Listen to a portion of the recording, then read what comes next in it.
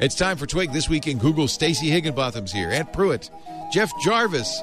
What the heck happened to Netflix? We'll talk about that. What do you do if you use Insteon? It looks like it's gone for good. And the company that makes vodka out of thin air. All that and a lot more coming up next on Twig.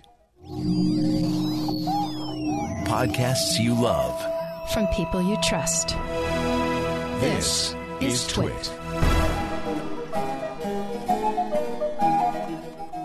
This is Twig, This Week in Google, episode 660, recorded Wednesday, April 20th, 2022.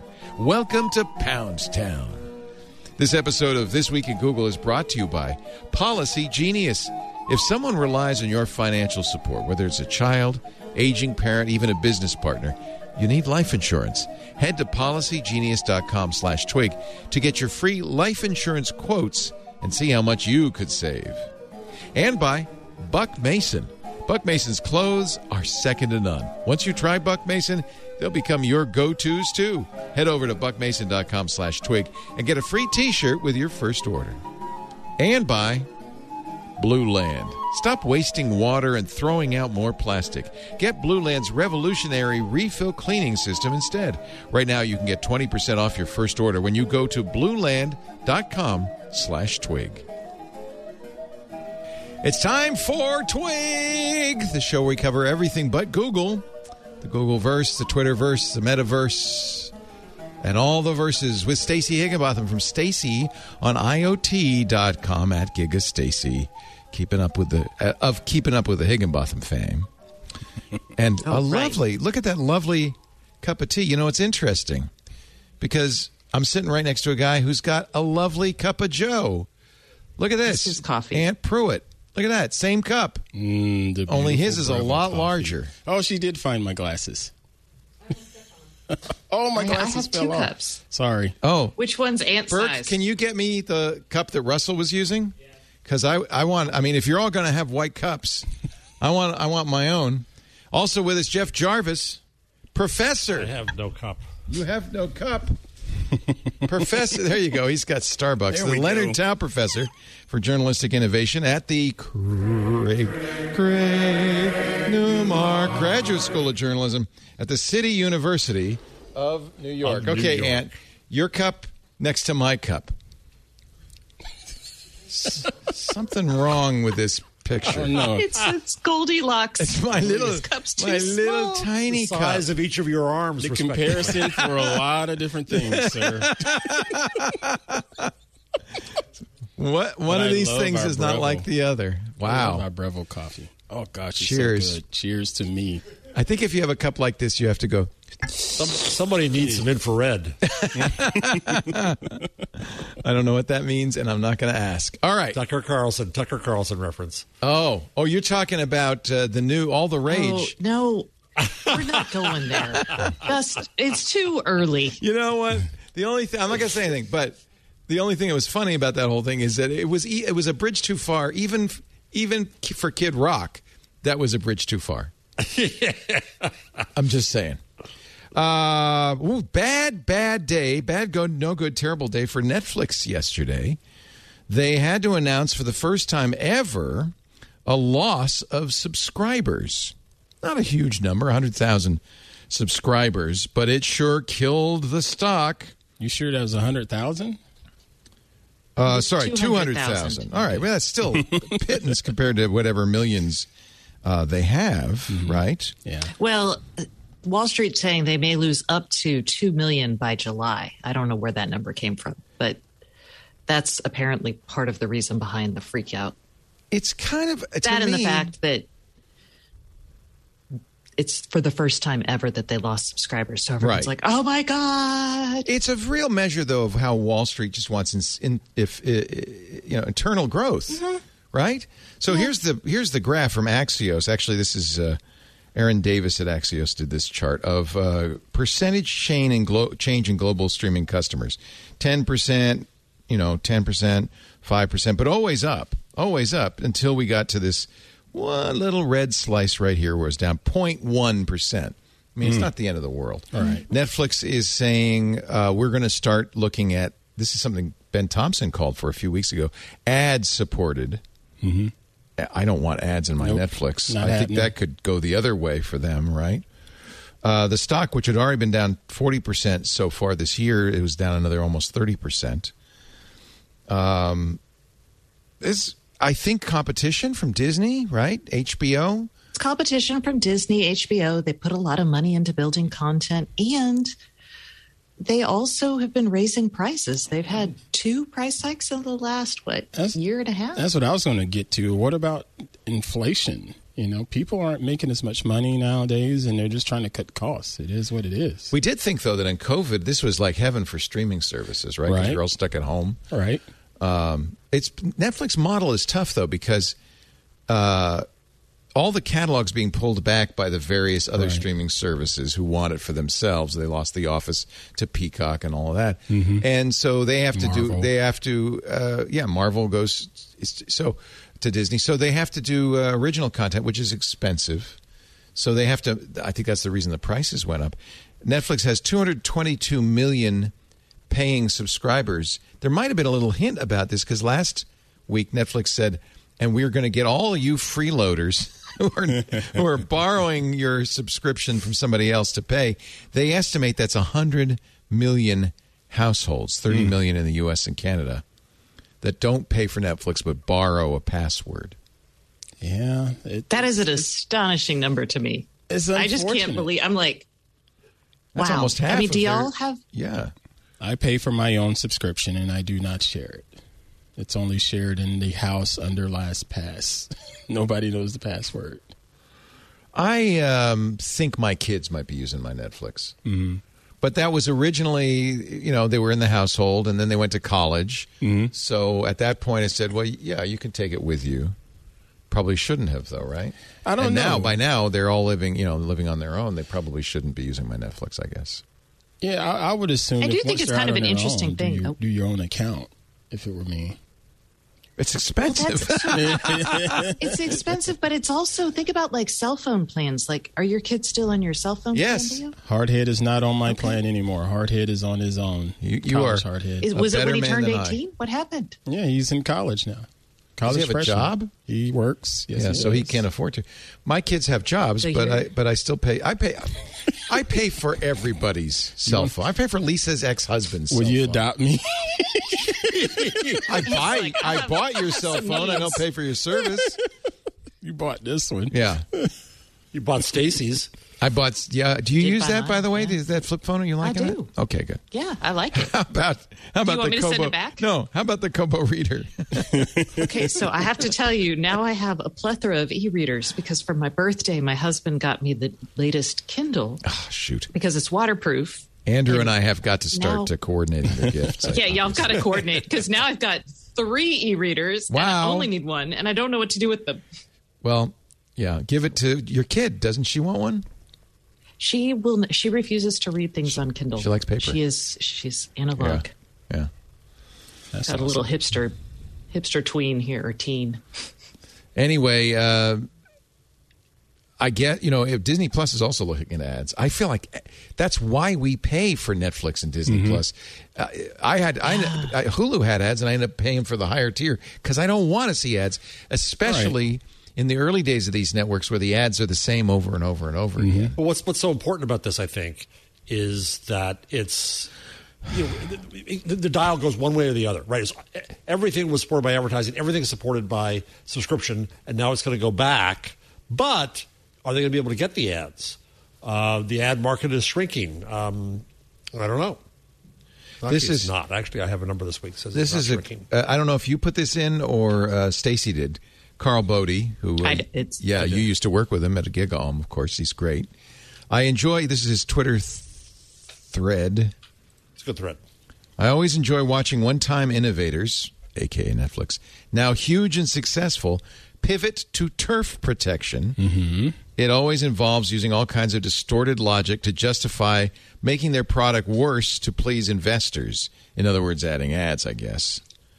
Like here in the Netflix letter to investors where they claim the problem with password sharing. By the way, Carl points out, streaming executives used to love and noted it had no material impact on subscriber totals and revenues. That may still be true, by the way, because if somebody's sharing a password, do you think they're going to have, once it's revoked, go out and buy Netflix, or just say, well, I know some, but not all? That was always the argument. They could turn that into a business model where I could create my own club on Netflix and get a cut of convincing Aunt to be on my group and that kind of stuff. Yeah, I know people are doing that. To meet investor demand, Bodie goes on. Is it Bodie or Baudet? Short for I always said Bode. Okay. Carl Bode. So I'm like, well, your way is Have you different. ever met him? I don't know. In person? No. Oh, so how would you know? Anybody she works with. He actually lives in Seattle now, but I've never met him in person. I like his Twitter. We ought to have him on sometime. Absolutely. I've been reading him for years. I love everything he writes. It's great. Yeah, he's great. To meet investor demand for he's been on the show, right? Oh, yeah, he has. He was on and I the asked show. him how to say his name. Okay, but I forgot. So Shocking. Oh, right. I think it was Bodie. I think that's why I say Bodie. To meet investor demand for improved... Just Carl. Just Carl to me. To meet investor demand for improved quarterly returns at any cost, under this lovely public model we've developed, the company starts to effectively self-cannibalize and make its product crappier and more expensive. Like newspapers. Price hikes, worse customer service, less features. It's fewer features. He needs your red pencil. Grammarly. Grammarly. Hashtag Grammarly. Sponsor. Well, okay. Cable companies spent the last few years whining about how streaming password sharing was great reads today, Leo. I did that one on purpose. This is what you do for a living? Cable companies spent the last few years whining about how if I do it in a pompous voice, I never make mistakes. Do it. Cable companies spent the last few years whining about how streaming password sharing was piracy. Netflix has increasingly been shoved toward that position by the market as well, despite the fact that it's, not true. Wow. Blah, blah, blah, blah, blah, blah, blah. But he made the point. He made the point, which is what happens once you become successful. Then it's all about covering your turf, protecting your turf, keeping your market share up. Well, yes, and I mean you have to keep innovating. At a certain point, that's hard. There's only so many times you can learn and relearn. Yes, that's all the cell phone makers. Wall Street demands constant growth. Yeah.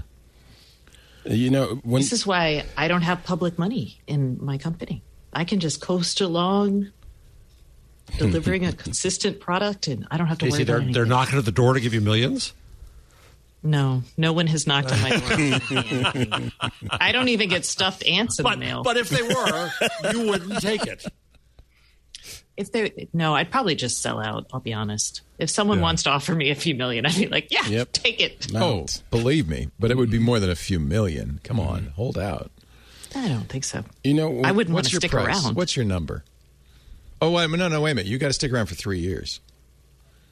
3 years. Isn't that usually? It's usually the earn out. You got to stick around. So I don't. Now, how much would you pay? You just wouldn't do it. I wouldn't.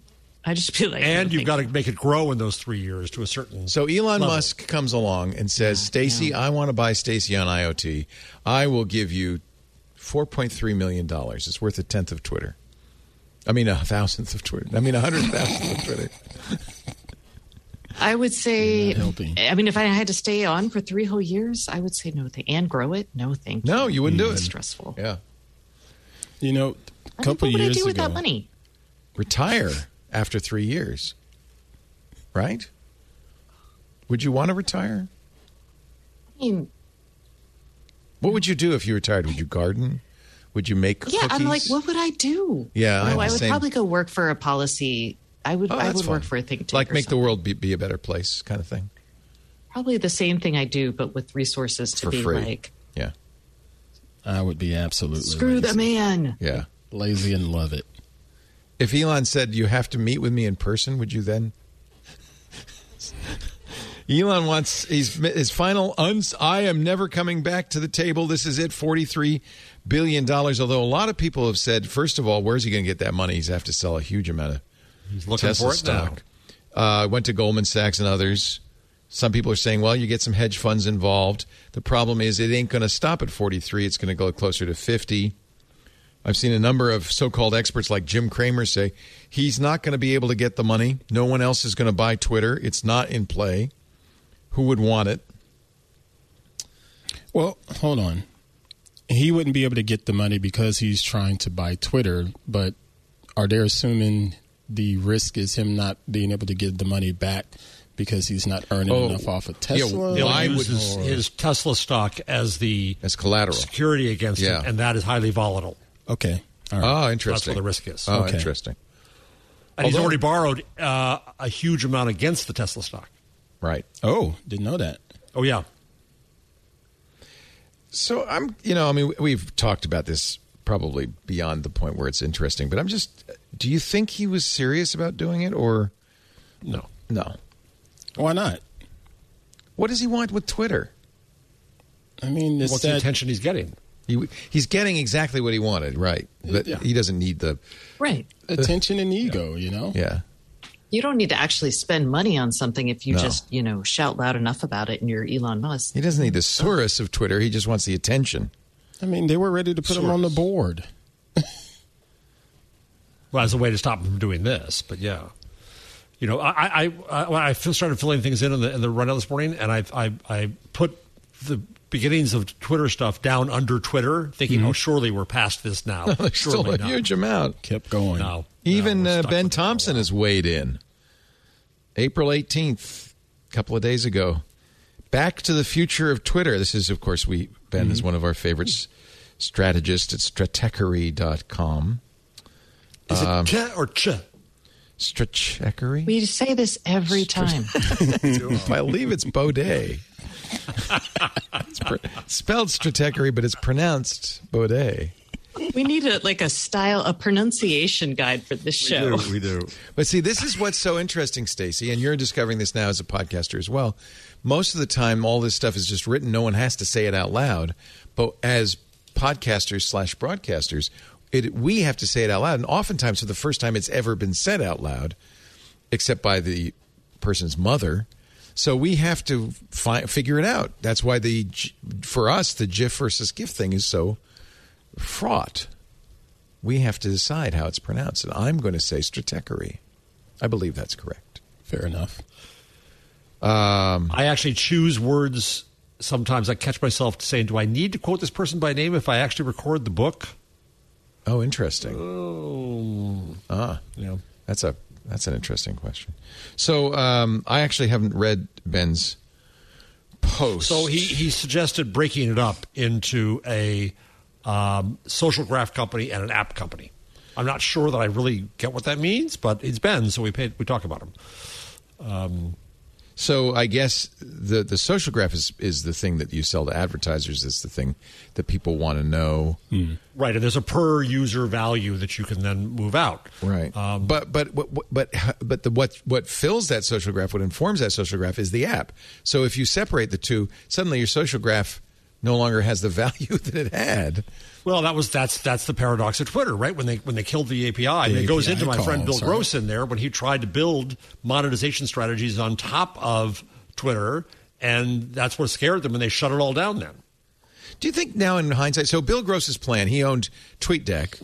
Actually, he owned a number, I think. Well, he actually got stopped from it. He bought others, and then he was going to buy TweetDeck, and then they swooped in and said Yeah. no and bought it, and that's when he knew that it was screwed. So his plan, which was I thought quite clever, he's a smart fella, friend of yours, was to buy up all the clients, and thereby, in effect, making his holdings more important than Twitter itself, and because everybody would use his stuff to get to Twitter, in a way, splitting the company along these same lines, where Twitter still owns the social graph, but he owns the apps. And it would be a way of, in effect, acquiring Twitter without actually acquiring Twitter. And they could have said that there's a cost to the API.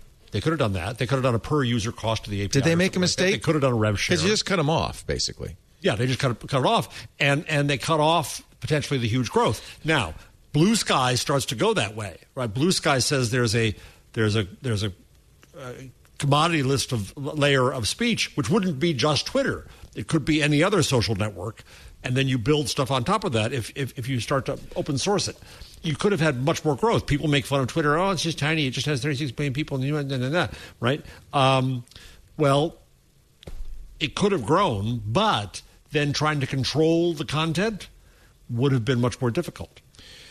But as we can do on the Fediverse, if you distribute the content that way, it is controllable locally. So in some ways, that it offloads the moderation problems in a way that, at least in the Fediverse, works quite well. Of course, it's not as big as Twitter. It lets you choose your moderation model. Yeah. I'll take Leo's boring Twitter versus Ant's fun Twitter versus my grouchy Twitter versus Stacy's nice Twitter. Nice Twitter. Smart Twitter. What was I going to... I was like, oh, God, it's going to be like Pollyanna Twitter.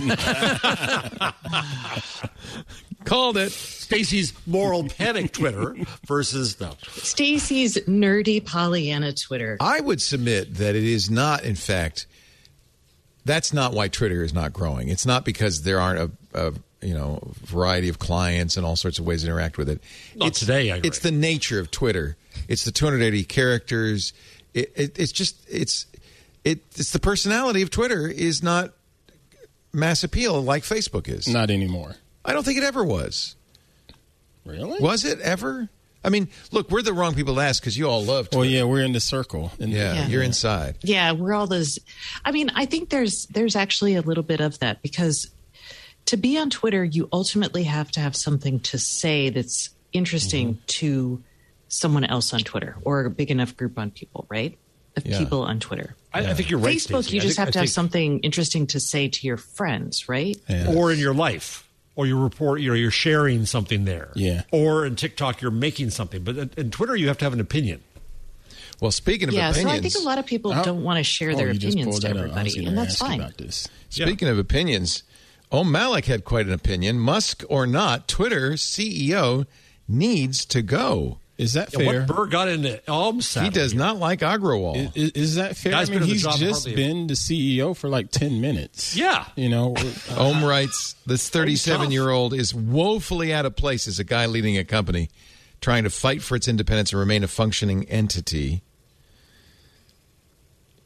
I mean, if you look at the lineup, Musk versus Agrawal is not a great lineup. Yeah, poor guy, Yeah. It's lopsided. I feel like Agrawal reminds me a little of Sundar Pichai, somebody who was a good soldier, operations guy, deep within the company, who kind of rose perhaps beyond his skill set. Yeah, kind of. He's Peter's principled up there. He's Peter's principled up. Yeah, and I mean, look, Jack Dorsey couldn't solve it. Ev Williams couldn't solve it. Twitter is a tough nut to crack. I don't see any reason. Why do you think Dorsey made Agrawal or the board? By the way, that's another thing that's coming under huge fire is the board itself. Dorsey said the board is dysfunctional, has always been dysfunctional. Dorsey, after he left, has lambasted the board. Sounds like this is a very poorly run company, all in all. Oh, boy. But it's not uncommon to have like a CIO or CTO come in. Well, Tim Cook's an example of where it really worked well. Right. Here's an operations guy who made Apple even bigger. I don't think they had a plan. I think Dorsey left abruptly, I do think there's didn't he? Nobody knew he was going to. Yeah, he left abruptly. This guy basically, I think they kind of were like, "You want it? I get. Who wants this? He got the short straw. Potato. Yeah. And then I think it would be nice if Twitter had like somebody with a visionary plan for what to do and who could communicate that clearly to both the employees, the board, and the masses. I don't think Agrawal's it, but I mean, Ohm writes, Agrawal. What do you do with something? What like do Twitter? you do? No one's been able. I mean, you could argue Jack Dorsey is a competent innovator. Ev Williams, very competent. Ohm writes, Agrawal has been part of the underperforming Twitter establishment for a decade, and I've yet to hear any fresh ideas from him or the company. Tech media has lapped up a flurry of minor product tweaks and sees them as a season of change. I have read many articles about the Twitter CEO discussing censorship and freedom of speech. I was hoping that equal, if not more, energy was going to be spent by both the executives and the media on the business of Twitter's business. It is, after all, a publicly traded company. He's just disappointed. Stacey, you think Well, I'm why not corrupt? just clean house? Because this sounds like just like any I know other Ohm's corporate Yeah. shake-up where they come in and take everybody out from the top and start over. Why not just do that? Is it? Well, you got to people have vying someone to with an take those idea. Who positions? has an idea? Yeah. Jack does with Blue Sky. That's the thing. I think Blue So Sky why did he is an idea. leave? I don't know. Couldn't get his way. I don't know. Right. I Blue guess the Sky board- is still Maybe the alive. I think board- still Agrawal alive. is still encouraging its Yeah. Omens, if the board of directors at Twitter is serious about finding a way forward as a standalone company, one that isn't being jerked around by a billionaire or Wall Street hucksters who call themselves activist managers, in making a bid for Twitter, Musk has given Twitter a chance to shake off its stupor, tighten the belt, and run leaner, faster, and further. And that starts with new leadership right at the top. I can't disagree with Ohm. Let's give it to That's Ohm. harsh. Ohm Malik Ohm should for run Twitter's- it. It's easy to Ohm for say. Twitter. Ohm for Twitter. I'm like, it's easy to point all that out, but it really is like, what is the, and Ohm actually might have I would not be surprised if Ohm had opinions, thoughts on what to do with Twitter. Oh, yeah. But it's just so hard to say. I mean, like, it's easy to be like, well, this guy's not doing it. And you like Blue Sky, but was there a revenue model associated with it that No, it's very unproven. It's very innovative and not thought through. And once you're I like public, you innovations are. can't do that. That's why Dell went private. He was like, "Oh crap, the Yeah. cloud and edge computing and all this is going to eat our lunch if we stay out in the public markets. Let's take it private." So here's maybe a that's parlor what someone should game. do.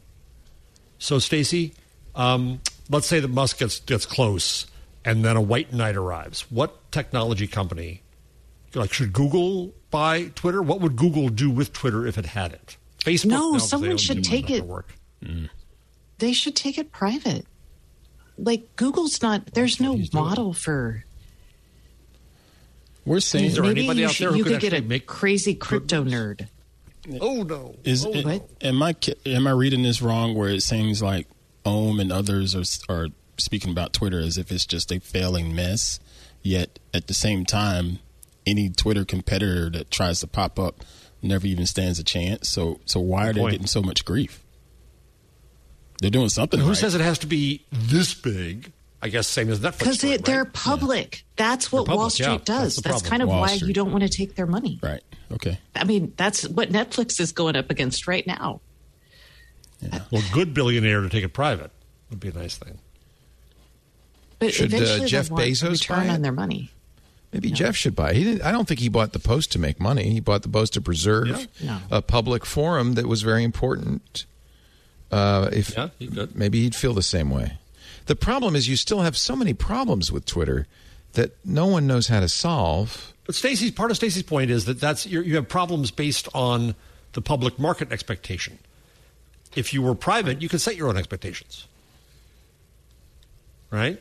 What was Twitter's revenue? Let's go back to their last financial. They had one profitable quarter, I think Q4 2021, and then I don't think they made a profit last quarter. As I Oh my remember. God! Yeah, it's not good. They've only made. Well, thank goodness for those They haven't 10,000 figured out Twitter the Blue subscribers that we are. We're in the small, the few, the proud. Yeah. The Twitter Blue. What is probably 10,000. Here, It's cheers. not very many. Cheers.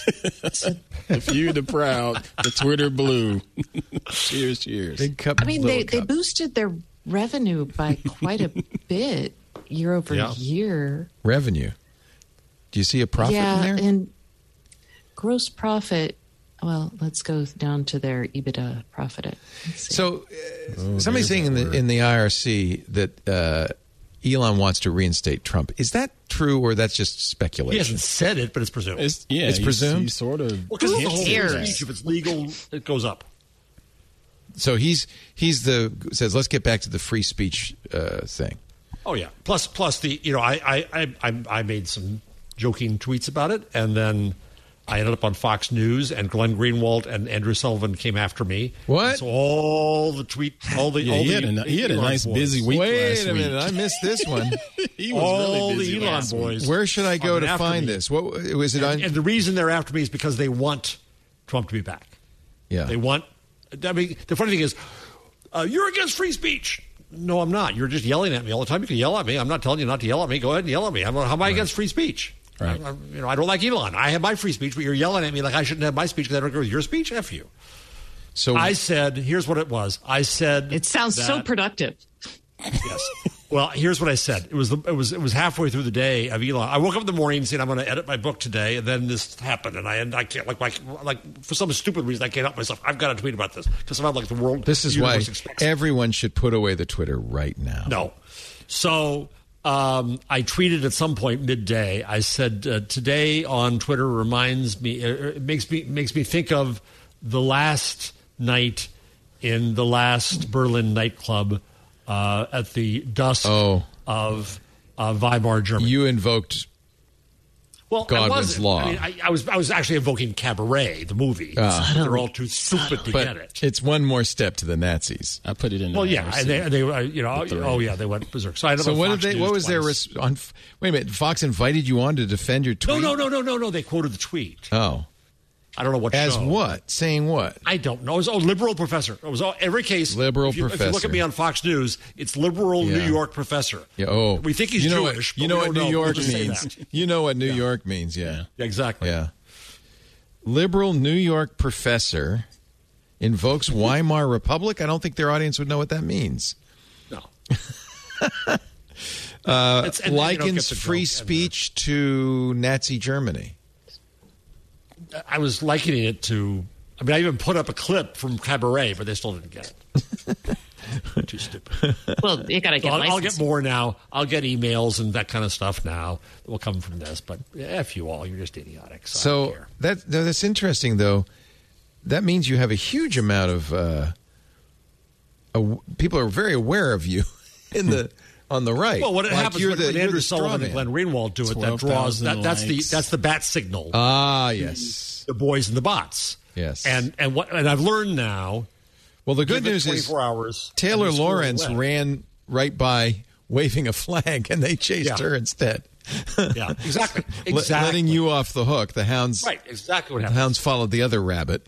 Yeah, now that I'm doing this will come back up for a while, and somebody will send me some email saying, calling me, whatever. So and fine. Taylor in the Washington Post, who she's great. I mean, I think we all She is agree great. she's a very astute observer of social media. But did she make a mistake in revealing the identity No. of the libtards of TikTok, Twitter? No, you No, she cannot be an did not. adult on the internet creating an account that has real repercussions for people without setting yourself up for the same real repercussions. Yes, for accountability. So it was an As a anonymous journalist. account, but it was absolutely, Glenn Greenwald retweeted it, 1.8 million followers on Twitter. Tucker Carlson would continually bring up clips from libs of he would TikTok. appear on his show anonymously. Anonymously. I mean, you see her face, right? She didn't have I didn't voice know what change to the voice changer, did she? which would have been pretty funny. In any event, her identity wasn't super kept secret, but she was anonymous, and so but she was revealed through the reportorial work of Taylor Lawrence and two of her colleagues at the Post. Although I guess that information might have been available in other places, and that was seen as doxing. But as Stacey just said, you do something in public that has public repercussions, you do it to other people, and then you say it can't be done to you? Yeah. No. Yeah. I mean, James as a Fallows, who reporter- I admire greatly as a journalist, came in. There was a discussion among some journalisti online, and he just said, "This is journalism. Period. Just shush." Yeah, It's not I mean, doxing. It's Reporting. It's reporting. So I'm just I'm reporting, trying to and get the outline of this. So it's okay to have an anonymous account on Twitter, right? This is the internet. And Go if ahead. I had an anonymous account on Twitter, or somebody had anonymous, there's trolls that were attacking you, Jeff, and they were attacking me anonymously. If we found out who they were, would it be appropriate to dox? I don't want to use the word dox because that's loaded. That's Reveal not- their that's a loaded identity in word. public. Depends on what they're doing, Okay. right? Yeah. But so in the this thing case, that there's made no this question. okay This was question. that This she is no was that the person who owned this handle was making political speeches. She harming became people, a was public causing- figure.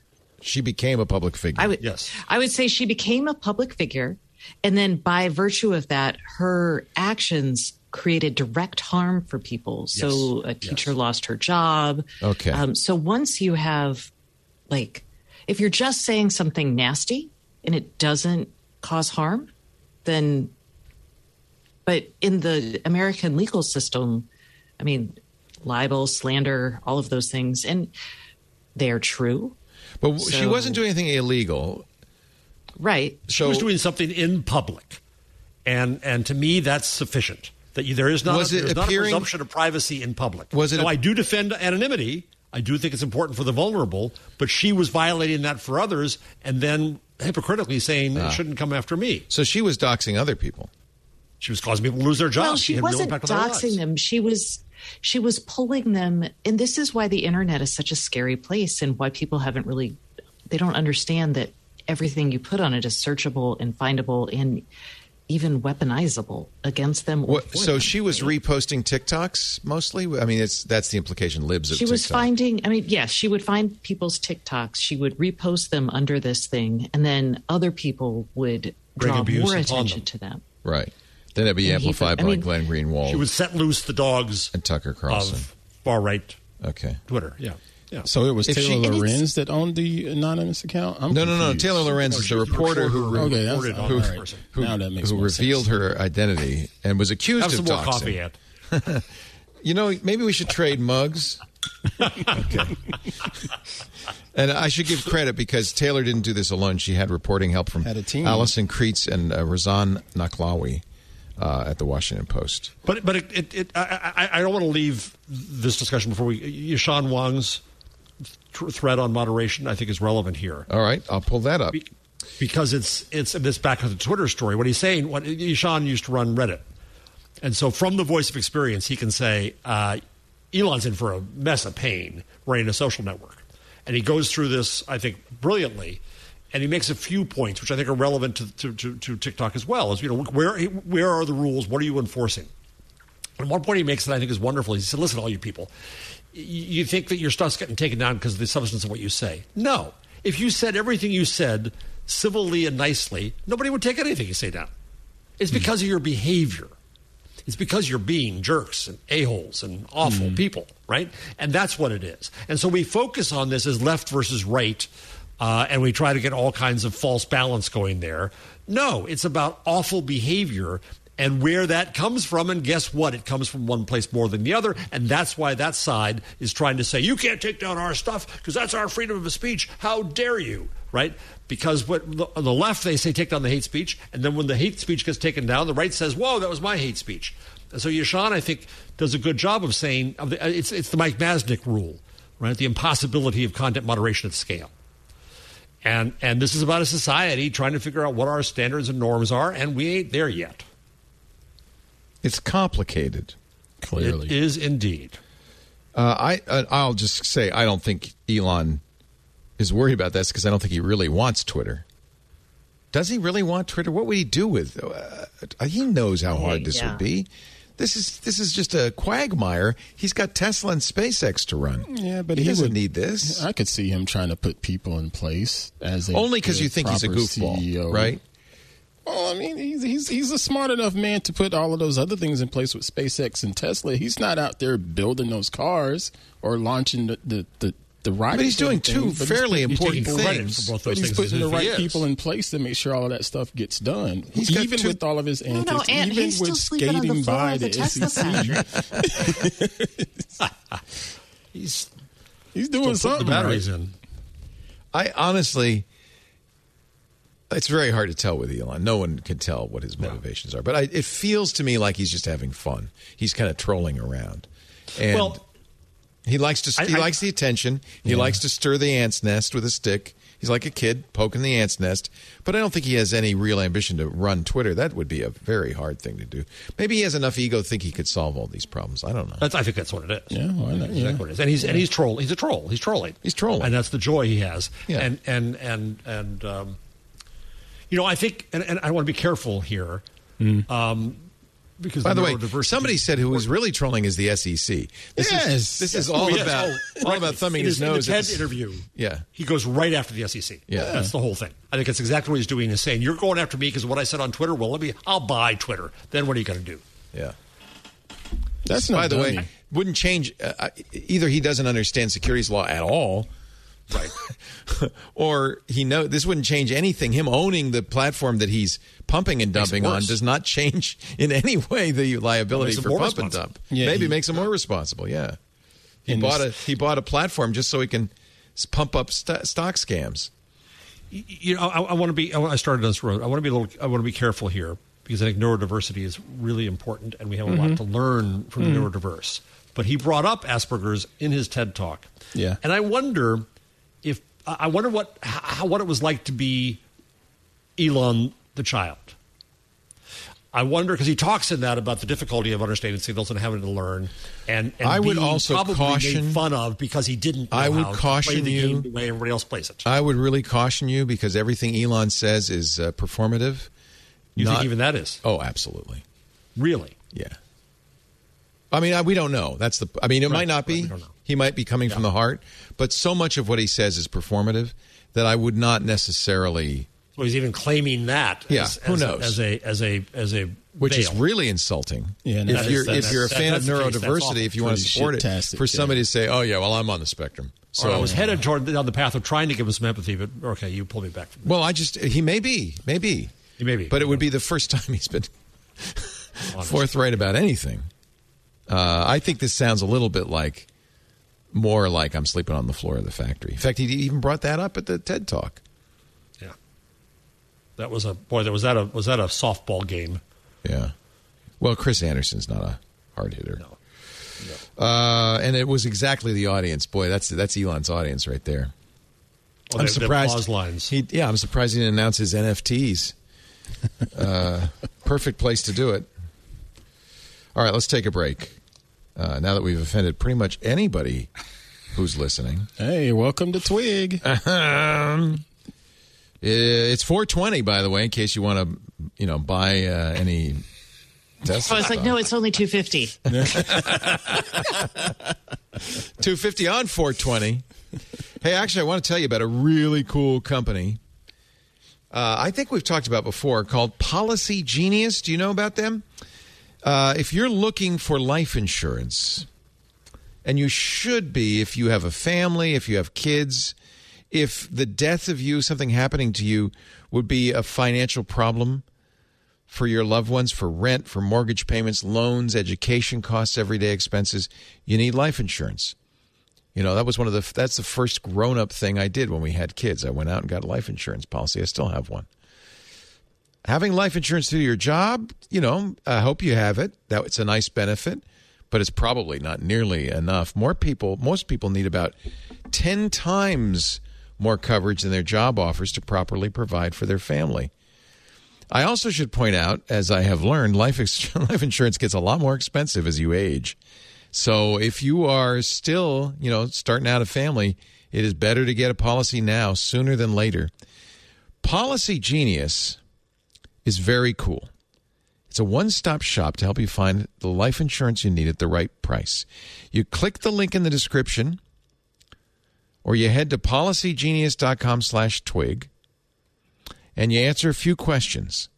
In minutes, you can compare personalized quotes from top companies to find your lowest price. And by doing this price comparison, this really saves you as much as 50% or more on life insurance by comparing quotes with Policy Genius. Then the team of licensed experts at Policy Genius are on hand throughout the entire process to help you understand your options and make choices with confidence. So you're not on your own doing this. The Policy Genius team, though, I should point out, works for you. They're not working for the insurance companies. Whether you're just starting to shop or have questions about your current policy, they're independent advocates offering unbiased advice. That's super important. Policy Genius does not add on extra fees. They do not sell your info to third parties. You can really trust them. Just look at the reviews. Thousands of 5-star reviews on Trustpilot and Google. They have options to offer coverage in as little as a week, some without unnecessary medical exams. It's the easiest way and the best way to get that life insurance. Since 2014, Policy Genius has helped over 30 million people shop for insurance and placed over $120 billion in coverage. These are the kings of this business. While you're there, Policy Genius has home, auto, disability, renters, and more. So it's not just life insurance, but I really I remind you that, you may not want to think about it. You may put it off, but if you've got a young, growing family, if you've got people dependent on you, you need life insurance. Head to policygenius.com/twig. Get your free life insurance quotes. See how much you could save and get that advice from the independent experts at Policy Genius. policygenius.com/twig. We thank them so much for their support of This Week in Google. I like this lower third. It's very simple. Just Policy Genius. Just Policy Genius. That's all you need. policygenius.com/twig. So we do have a sponsor, Grammarly. We've talked about it before, that does grammar checking. I was a little worried when I saw that Google Docs is going to start doing grammar checking. Then I started reading some of the things Google Docs recommending, and I realized there's always going to be a place for Grammarly. Have you played yet with the Google Docs grammar checker? No. How do I turn it on? I trust myself. You'll get a purple squiggly line. I guess I use Grammarly, so I don't know. Yeah, it's better. Docs trust me. Let me see if I can find one example of Google Docs. Where do you turn it on? It's a purple Tools? line. I'm not getting the purple line, so you must have to turn it on somewhere. Oh, okay. Spelling and grammar. Yeah, there it is. That's it. It's all. Well, I guess I'm just too damn perfect. You're I haven't got any perfect. perfect lines. Did I not bookmark this? Right. Hey, Stacy. They're doing tone recommendation. Grammarly does tone recognition. Yeah, but Mine's always but confident, Google Docs, informal. Yeah, which I like. Let me see if I can find. Maybe it's in this. Grammarly even has emojis, which is so silly. I found one. A couple of examples that were just really ridiculous. But now, see, I didn't bookmark them, so never mind. And I can't find it. I can go open a Google Doc and see. Oh, it was silly. I'm in one now, and I have stuff. The couple purple squiggly lines, and I don't agree with them. Oh, I get purple squiggly lines, but that's Here we go. Oh, yeah. Here we go. This is from Motherboard. It's all synonyms. Here's from what I have Motherboard. in there. Title is Google's AI-powered inclusive warnings feature is very broken. So in this case, Motherboard writer Lorenzo Franceschi Bicchiere typed annoyed. Google said, nah, make it upset. Make it angry. Okay. You say this about a woman, that's going to piss them off because, no, I'm angry. This is worse, though. Social editor Emily Lipstein typed in Motherboard, the name of the website, and Google popped up to tell her she was being insensitive. You motherboard. Some of these words may not be inclusive to all readers. Consider using different words. Okay. Journalist Rebecca Baird-Remba tweeted an inclusive warning she received on the word landlord, which Google suggested she change to property owner or proprietor.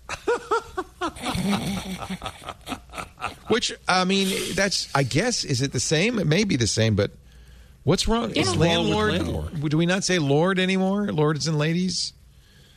I still Maybe say that's landlord. the issue. I'd be curious if you typed in something like white knight or white hat, what would happen? There's always, some risks. They talk about, Google suggested Martin Luther King should have talked about the intense urgency of now instead of the fierce urgency of now in his I Have a Dream speech.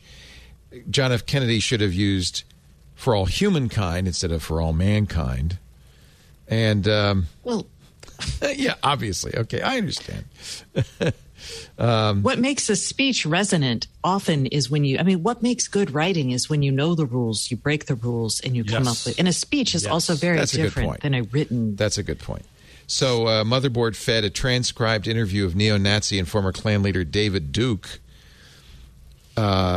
into the inclusive editor. It got no recommendations, even though he uses the N-word and talks about hunting black people. But radical feminist Valerie Solanas' Scum Manifesto got many edits. She should use police officers instead of policemen, Google notes. Even Jesus. It's just stunt journalism. This is silly. All right. Stunt journalism. By the way, you might not want to use the phrase stunt journalism and just call it gimmicky. How about that? It appears judgy. Stacey. You're judgy. It's judgy. Like all AI, it's a fun article, but you're right. It's kind of In fact, that's what Google says. It's an ongoing evolution. Google says. I made Simpson's book of quotations. You did? Twice. Homer or Bart? No, it's not this one. I don't have this one. But I remember there were things where the editor, people were trying to turn it into the cliche. I said that hearing Yoko Ono sing was like hearing a what did I say? Something like a whale call? No, it was. I said it was like hearing a bald eagle being goosed. That's apt. That? Yeah. The other one was that I said something about who's the guy who used to do that celebrity. John suggests, by the way, John suggests for more inclusivity, you call it a goose being bald eagled instead. Yes, okay. Exactly. Yes. What was his name who did Lifestyles of the Rich and Famous? Robin Leach. The Leach. Here we are at the Lifestyles of Jeff Jarvis's house. Oh, you do that he called something tacky, and I said that was a case of the pot calling the kettle metal. Oh, I like it. And the editor wanted to make it black, and I said, no, you see, that was the... that's the play on words. I'm breaking the cliche. Oh, editors. So I kept it in, I won, and I made Simpsons quotations for those two ones. Well played, Can you look up and see if they have anything from me? No, they don't. I'll tell you right now. Who's Leo? Sorry, Leo. No, I'm not in there. I'll never forget when I've told this story before. When I was a kid, my dad was a professor. He got a letter saying, "You have been included in Who's Who." Oh yeah, you probably get that letter once in a while too. No, I actually don't. And for $55, we'll send you a copy of Who's Who with your name in it. Which by the way, Dad, I think he's wised up since, but he did buy. And we had for many years on our library shelf the Who's Who with Professor Leo F. Laporte in there. Yeah, I've never. I hope met that someone at the cocktail party would say, "Oh, are you in that?" I'm in Who's Who. Report? Yes. Kids today have no idea that there was a thing called Who's Who. Now you just Google it. They have no idea there was a thing called a phone book. Students. Who's Who again. And I bet those letters get sent to proud parents all over the world. Yeah. Marquise Who's Who. Scam artists still doing their thing. Yeah. By the way, according to Marquise Who's Who, it's remained the standard for reliable and comprehensive biographical data. So look at yourself up. Are you in it, Leo? Oh, do you think your dad still in it? How long do you get to be in it? If you pay to buy a book. I wonder if you can look up somebody in perpetuity. I bet you it's not online. Oh, wait a minute. Marquise biographies online. 1.6 million biographies. It's not too restrictive, I guess. Did you look down on the homepage? What, on the homepage of Who's Who? Of Who's Who, yeah. Yeah. Their featured listees spotlight. Listee branding. No, okay. I went to marquiswho'swho.com. Yeah, that's where I am. Yeah. Oh, funny. Be part of Mark. Have you made strides in your career that deserve to be showcased to the world? Could you benefit from joining a notable network of like-minded, seasoned professionals? Join Twitter. Are you they looking seasoned? Seasoned. Well seasoned. Oh, wow. We should feed this to Google's grammar checker. Are you looking for an effective way to revive your professional reputation? What? Revive your revive your professional. Oh, Dad. Clout walked up and said, hold my beer. I'll be right back. Clearly, this is now being aimed at people who are old and need to be revived.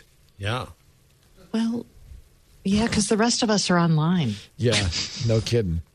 We'll put you in a book that will be featured in libraries worldwide. And never opened. Never opened. True that. Okay. How do we get Well, Stacey, what happened to Insteon? Do we know?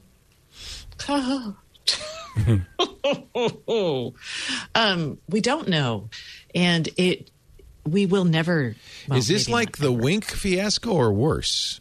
No, Wink actually was purchased, and people talked about what happened. So Wink still exists, and if you pay money, Yeah, that's the Wink problem still is that you had works. to pay for it.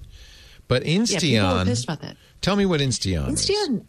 So on Friday, Insteon is a smart home hub. It's been around since 2005. One It of the has a first. proprietary. Yeah, proprietary mesh network technology, works really well. People love it. I cannot tell you how many times people send me emails about how, Stacey, why are you wasting time with Smart Things or Home Assistant? Get Insteon. It just works. It's rock solid. People love it. So what happened is on Friday night, I started getting emails. People realized that their app wasn't working and their hub was down. And they were like, what the heck is happening? It's been pretty clear for the last couple of months that Insteon has been having some troubles. And Financial? apparently, financial, and they stopped supporting some of their stuff. They had some cloud outages, but they didn't really communicate, and then they came back up. So people thought this might be just a big cloud outage. But it turns out that it hasn't yet turned back on. And I went through, because I had gotten enough of these emails and started looking, and the people affiliated with Insteon, many of them are no longer with the company, and those that used to own the company are now denying that they have any Oh, dear. business with the company. So I found Rob Lilliness, who is the CEO of Smart Labs, which is the company that in 2017 Rob's private investment fund, Richmond Capital Partners, created Smart Labs and invested money into it to buy Insteon, the assets, and wrap that all up. So they had this smart home website that sold Insteon gear. They had the Insteon stuff. And he has scrubbed all mention of Insteon from his LinkedIn profile. And as of now, he no longer has a LinkedIn profile.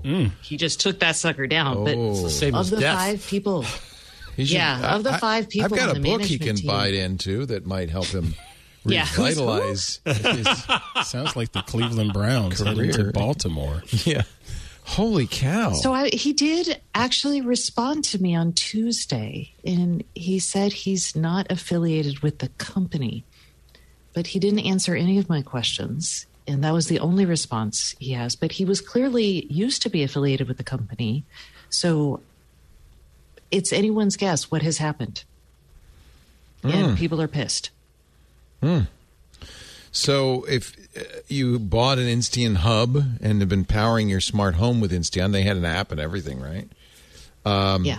None of that's working anymore. Well, so Insteon has local control. If your hub was programmed, Okay. this is why people love it so much. If your hub was programmed, your timers and anything on the hub will still work. If you want to good. change anything, though, you need the app. Now, my thing of the week is actually a very comprehensive guide that we put together on what to do if your Insteon thing has failed. But we Save can that. just skip We'll over talk about that then. Okay. So there is hope. No, there's not hope for Insteon, but there's hope for your particular home. There is Still something use you your can product. do. Yeah. Okay, good. Was it the problem with Insteon that it was proprietary and that Zigbee and Matter and all of these things have just kind of eclipsed it? I think yes and no. I think it was, the fact that it was proprietary and it worked really well was great. I think the fact that it was a pain to buy and you need a professional installation, all of that is hard. And we've seen the smart home eclipse kind of the professional CEDIA type installers. Yeah. And then things like Matter coming on didn't help it. Was Insteon And a nobody member wants to of the build Matter proprietary. Coalition? I don't believe so, no. Yeah. But Matter could theoretically help if you had a situation like this going forward, because you would have local control Right. with Matter, Right. theoretically, when it comes out. Was it the Sonos of IoT? The Sonos of IoT? Well, Sonos is still around, so let's not. Well, I know, Yeah, but no, in the Sonos sense is that still it here. worked well, but then a lot of other things came They got along. eclipsed. Yeah. Very expensive. It got eclipsed. That's what I'm saying. Yeah. Yeah, that's probably, and Sonos is expensive. Now, Sonos is still investing in things and having lawsuits and... Yeah, Sonos is going to be around, I think. I think they've decided to, but it does, in some respects, it kind of does sound like the Sonos of IoT. in some respects. All right, well, we'll find your we'll get your workarounds a little later in the show. While we're on IoT, can I suggest one? Yeah. Because I want to hear Stacy, why did I say Amy? Talk about this. The puffs of air, line 82. Have you gone into this yet, Stacy? Here's the video. Going down to 82. Let me show you Google's Little Signals. Oh, yes. Little signals. Here you go. Watch the video. We'll all watch and learn. At Google, we like to rehearse the future. Wait a minute. Did she call it Google? She's got an accent. Leave it be. Let me hear it again. At Google, we like to Google? rehearse the future. Google. In This collaboration week in with Google? Map Project Office, we have explored how technology can support us in the background of our day-to-day lives. A little Irish. Oh, she's Scottish. Through the lens of That's ambient Google. computing, Google. Okay. we're imagining Google. new ways to interact with technology, using less of our attention and allowing us to have moments of calm. The calming accent. Little Signals is a family of unassuming but charming objects that share notifications and information by engaging with our senses in more nuanced ways. Wait a minute. Little unassuming objects that engage our attention? This is from the company Can't that brought be you Google unassuming. Glass. So What? Can't be Is unassuming if it's is engaging, right? Is this Blue Sky? Are they doing it? Or, well, let's listen. No. This has been around for a while. This is play. the whole Oh, concept it has? of ambient information delivery. Yes, but keep going. This is a lovely. Using sound, movement, and visual cues we can subtly perceive. A soft shadow, a friendly tap, What? a reassuring sound, a subtle indicator. I'd never hear any of this, never see any of it. A gentle motion. They use familiar patterns to calmly convey information and keep us in the loop. The Google. We're all in the Google. Gentle nudges at the right time in the right way. Dialing up only when Okay, necessary. if you're just listening, it is not nearly as hysterical. There are little objects These little tapping on signals and thought things. starters of how we can foster new behaviors and relationships with our Oh. technology. Look at that. I turned it upside down. Working in harmony with the objects we already love in a little way. Beep. So, is this Google? So there's a whole design philosophy. It's called this is what I want to calm hear, design. Stacy, on this. Okay. Yes. Yeah. And so we've had people, so this has been all the way back. So all the way back to like 2010, 2008, we were seeing people develop connected objects. Like, so one of the first ones that I recall hearing about was like an umbrella stand that would just light up softly if rain was expected. So as you walked out the door, your umbrella stand would glow, and you'd be like, forget "Oh, I should me." take an umbrella." And that was one of the and there were lots of ideas around products like this, and most of them have failed. Goodnight Lamp was a wonderful one that it's been developed into other things, which is like just by turning on a light, it would turn on a light somewhere else with like a connected other person, and they would just know that you were home, or that it was like a way to connect with people from far away. And the idea here was that you wouldn't have a screen. You would have some object or device in your home that would give you some sort of indication that you could pay attention to in a way that was not like a notification screaming at you. And these objects really fetishize things like light, sound, motion as a way to get your attention. And a lot of them are nice, but So look, you can build them yourself yeah. using an Arduino, and they have the 3D printer models. So these are the three things we saw, which is the thing you push down. I could use it for my father to remember to take his pill and then plop down. Well, the thing that to was say, an yes, I interesting took it. one. It looks like the hands of a clock, but instead of being the hands of a clock, it taps on your medicine bottle. But okay, it taps could on the also do medicine other things, bottle. too. But how audible is that? You know, you tapping on the medicine Well, the bottle. idea with around the- them is they come to your attention when you need them at home. So in that case, probably you were looking at something like light triggered the sensor At to Google, indicate we like that to light and rehearse the time, future. for Map example. Project Office. So opening your medicine cabinet gave you that notification, right? Yeah. Okay. I'm sorry. I'm trying to. It said there's launch experiment, but all it's doing is showing me that same video again. So I wanted to see what the experiment. Oh, here. Your explanation helps. And you see them.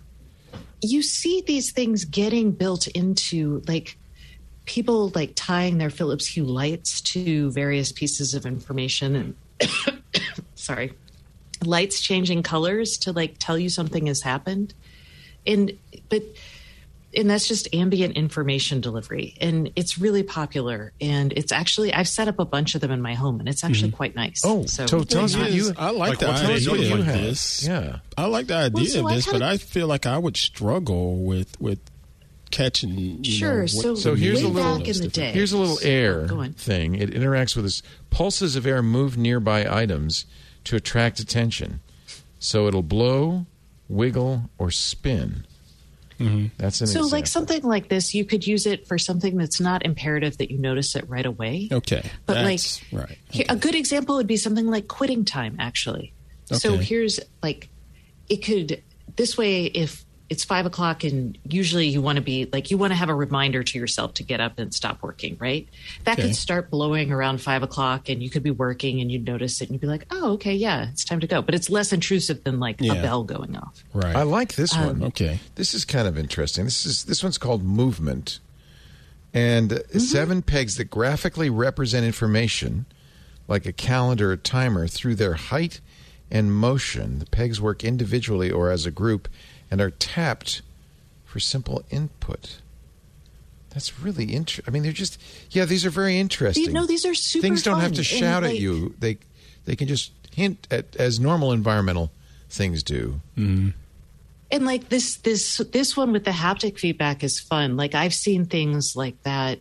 I've seen projects like for bicyclists, like little vests that people wear with haptic feedback, where the closer a car gets to you on a bicycle, the more the haptic feedback happens. Like the harder or the faster the percussive motion would happen. So you'd feel the car coming up behind you.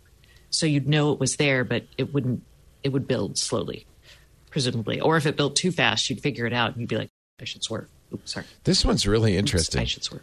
Tap makes use of surfaces. This is the one that was tapping on the medicine bottle to create sounds that act as notifications. A stronger tap means more pressing news. So you could now you can download these as little. There's little zip files. Is this a script? It's an STP. Oh, he's going to make one now. I think we could experiment with little signals. could, yeah. Just firing You up come the here and terminal. walk you through how to make the air object. This doesn't look quite so. You need a 12-volt computer fan, an Arduino, a transistor, a resistor. So these are do-it-yourself projects. Yeah. And like the air blowing might be fun. Like, let's say you've got a sensor tied to your plant that is like when it needs water. What if you start seeing the leaves blow and you're like, oh, that means it needs water? I think this is remember cool. me? So instead of having a boxing glove that hits me, Stacy, you could have something We could that build one of blows in my these and ear. urgent tapping. Just blows in my ear. Tap on your forehead. Yeah. Boop. I thought we solved that with Ant. Could have a Just booper. Yeah. So I'm trying to find a replacement. Yeah. I would like to build one of these. This is cool. Maybe Burke can build us some of these. Because there's some It's super soldering. popular. It's Yeah. it's super like, And there's but code. these, So you can write your own code. It's neat. Wow. and I thought we'd have this sort of thing in more places, but until we have a truly open kind of format for communicating information, and then the end result, like the what's it called, the execution of a puff of air or whatever, there's no way to build something like that that's really universal. So you get these like single-use products that are real gimmicky feeling, and it's kind of sad. Why does this look like Visual Basic or something? This is JavaScript, but what it looks like you could do, it's got an API. You could query a weather service for a forecast. So that's what this code does. They get the forecast, and then they react to the forecast by doing something, depending on which thing you're connected I used to have a light in my closet that if it was below freezing, it would turn blue. So when in the morning when I went into my closet, it would be blue if it was below freezing. Smart. Can it in turn do something else? If I hit the red thing down, Yes. does it send my doctor a notification? Yes, he took the pills. Or sure. It's all programmable.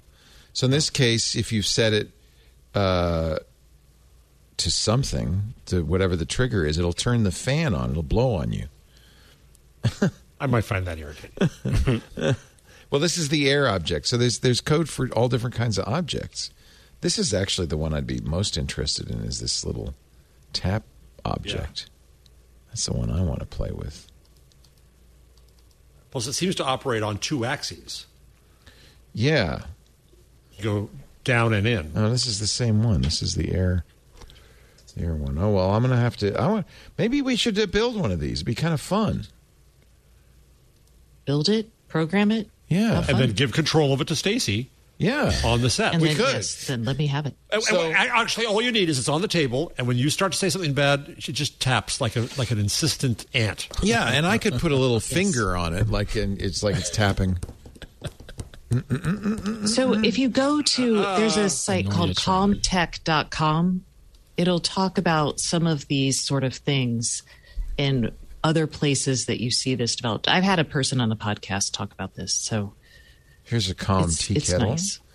A Calm office window, a lavatory sign, a Calm Roomba.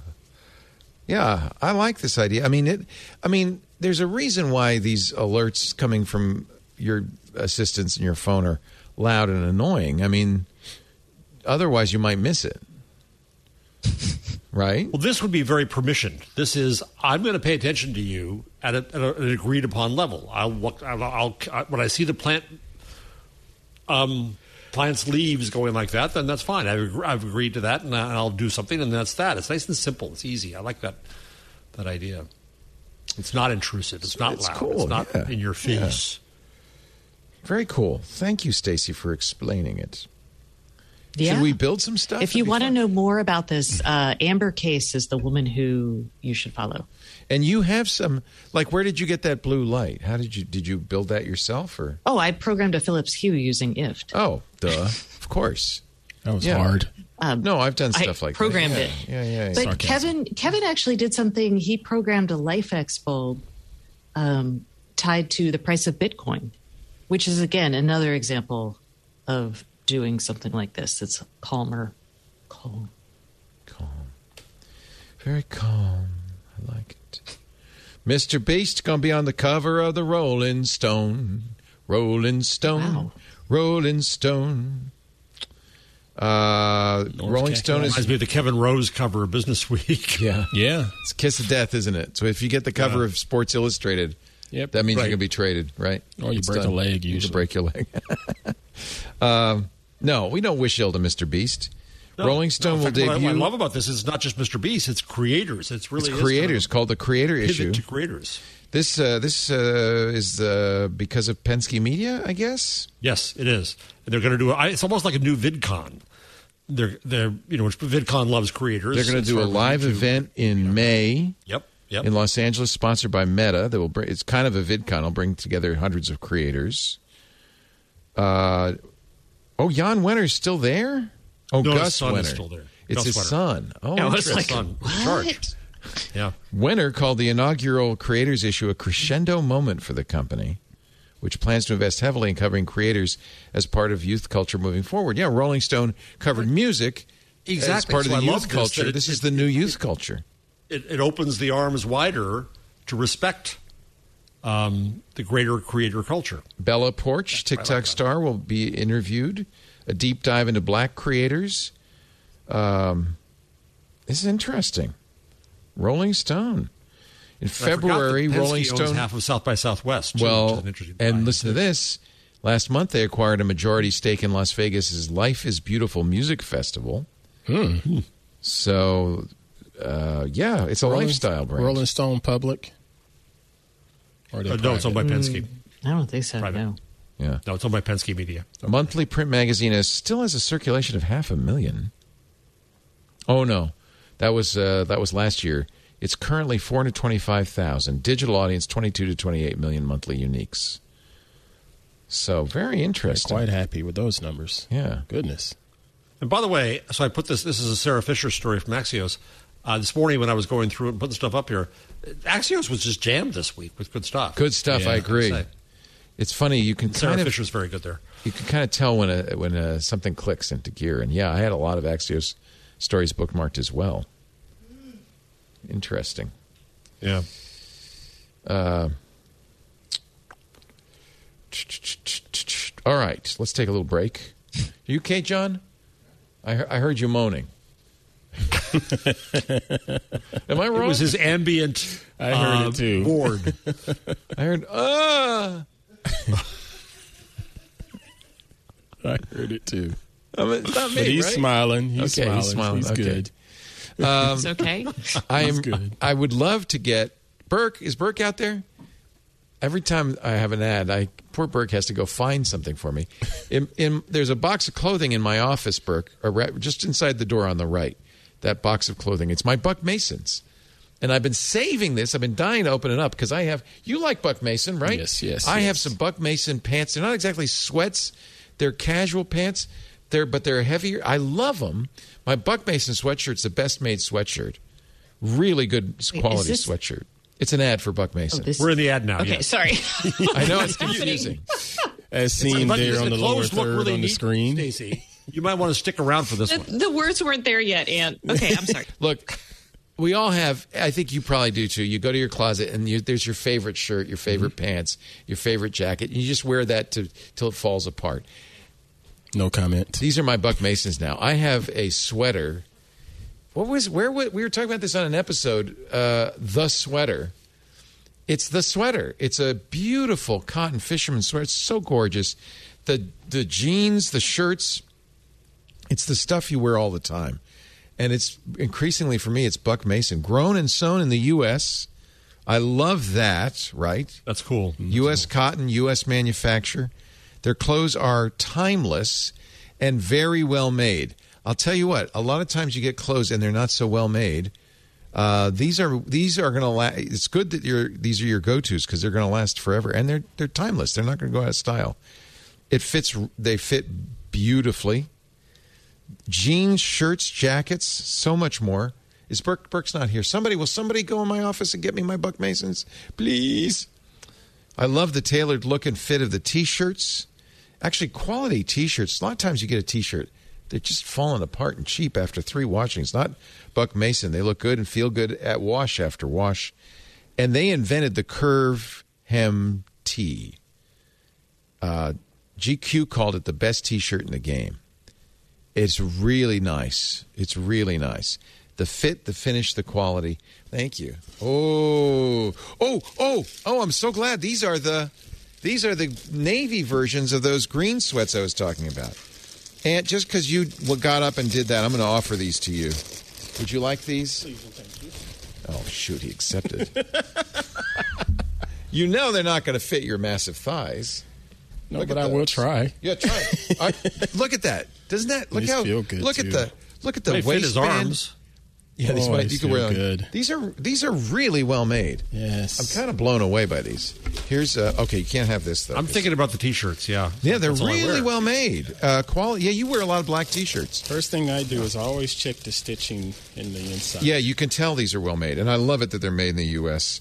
This is the Darby Venice Wash Vintage Thermal Surplus Tee.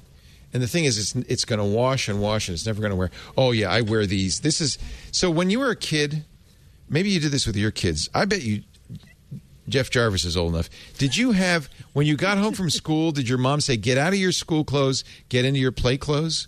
You would presume that I went out and did something kids would do and like play outside. I'll save you. didn't need to Mama do that to Pruitt watch did TV. that all Did the Mama time. Pruitt, she said, get out of your Yeah, school you should have clothes. asked Aunt that question. Because you have school clothes, right? But you're Always. going to go outside and play. That's right. Get in your play clothes. This is when I get home, I get out of the suit, and I get in them. Yeah, see? You got right there when I'm going to get into my play clothes. Those are my work clothes you got in this hand. Yeah, I know. You live in your For play me. clothes, yeah. These feel good. Isn't that nice? All right, so we're going to They give also you... have tall, by the way. Oh, yeah. You can't have these back, sir. You can. You know what? You can have them. It's okay.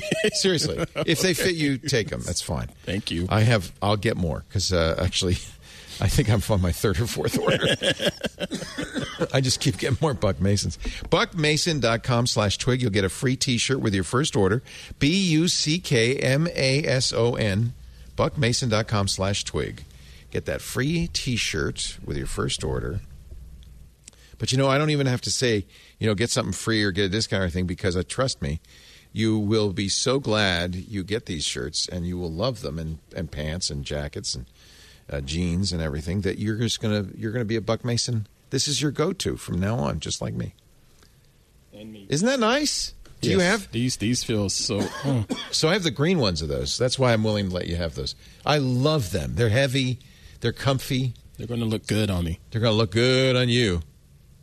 As opposed to you, Leo. I didn't say that, but you did. They look good on me. They look good on me. You know what? It's nice they fit. It's hard for me to get clothes that fit because I'm fat. Yeah. It's hard for you to get clothes they have that fit. women's clothes, y'all. Oh, Yeah, did I do. not mention that? Of course they do. No. Buck kind I of was implies it's a blah, guy blah, for a blah. guy. Buck Mason. They have leather jackets, too. Let's see this. It's actually great stuff. But now everybody's going to Buck Mason. Yeah, now I'm looking. BuckMason.com/twig. Thank you, Buck Mason. Because now Queen Pruitt's going to be like, I want Buck Mason. Aren't they nice? Look at this. The women's clothes would work with you, Stacey. Yeah. Oh, yeah. Nice white jacket. Because they're kind of classic, right? They're not. Yeah. Yeah. They look chill. I don't like they to look wear like things I already own. Exactly. I'm telling you, this is from now on your kind of go-to style. Look at that. Okay. Maybe it's because I read Puck News now all the time. But what's going on with CNN, Warner, Discovery? What a mess and a half is going on over there. It's almost as bad as AOL. It's very much like that, isn't it? So Warner is the jinx, obviously. It's been a mess after mess after mess. So Discovery and Warner are meeting. They're merging. They're merging together. Warner is HBO and CNN. I mean, Warner is a big property. Discovery doesn't feel that big, but they own a lot of stuff too. And they're going to be running the show, right? Zaslav will be running the show. Yeah, Zaslav's running the show. Yep. So apparently, CNN, even though merger hasn't happened yet, but it's about to. I think May 1st, something like that. CNN started CNN Plus, even though Discovery didn't want them to. Discovery wanted them to. They wanted it to all be HBO Max, put everything HBO Max. CNN Plus, they were going to spend a huge amount of money over the next 3 years. Now they're starting to fire people. Oh boy! This story from Axios, Scoop, Sarah Fisher, CNN Plus looks doomed. This is the streaming version. Merely 150,000 subscribers so far. This is like Ant was talking about Agrawal. He's only been in the job 10 minutes. This thing's only been on the air 1 minute. Yeah, because they put no news in it. I think that was part of the problem. Yeah. Part of the problem. Warner Brothers Discovery wants to eventually build one giant service around HBO Max. Zucker, of course, was fired at CNN. The new guy isn't in yet. CNN's original... He just started. He just started. Okay. CNN's original plan was for CNN Plus to become profitable in 4 years by investing $1 billion. But in order to become profitable, they were expecting millions of subscribers.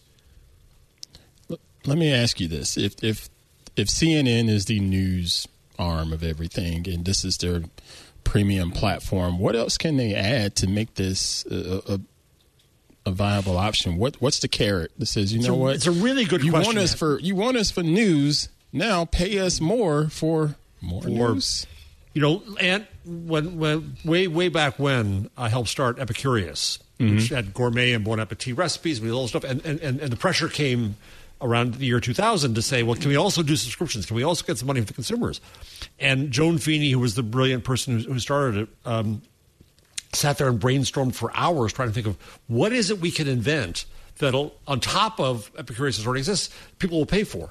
And we came up with a million ideas, and finally she just said, the gold is the recipes. Either we charge for the recipes or we don't charge. Right. And same for CNN. Gold the problem, is the of course, news. is the news. The MSOs won't let you sell it separately. these cable systems. Okay.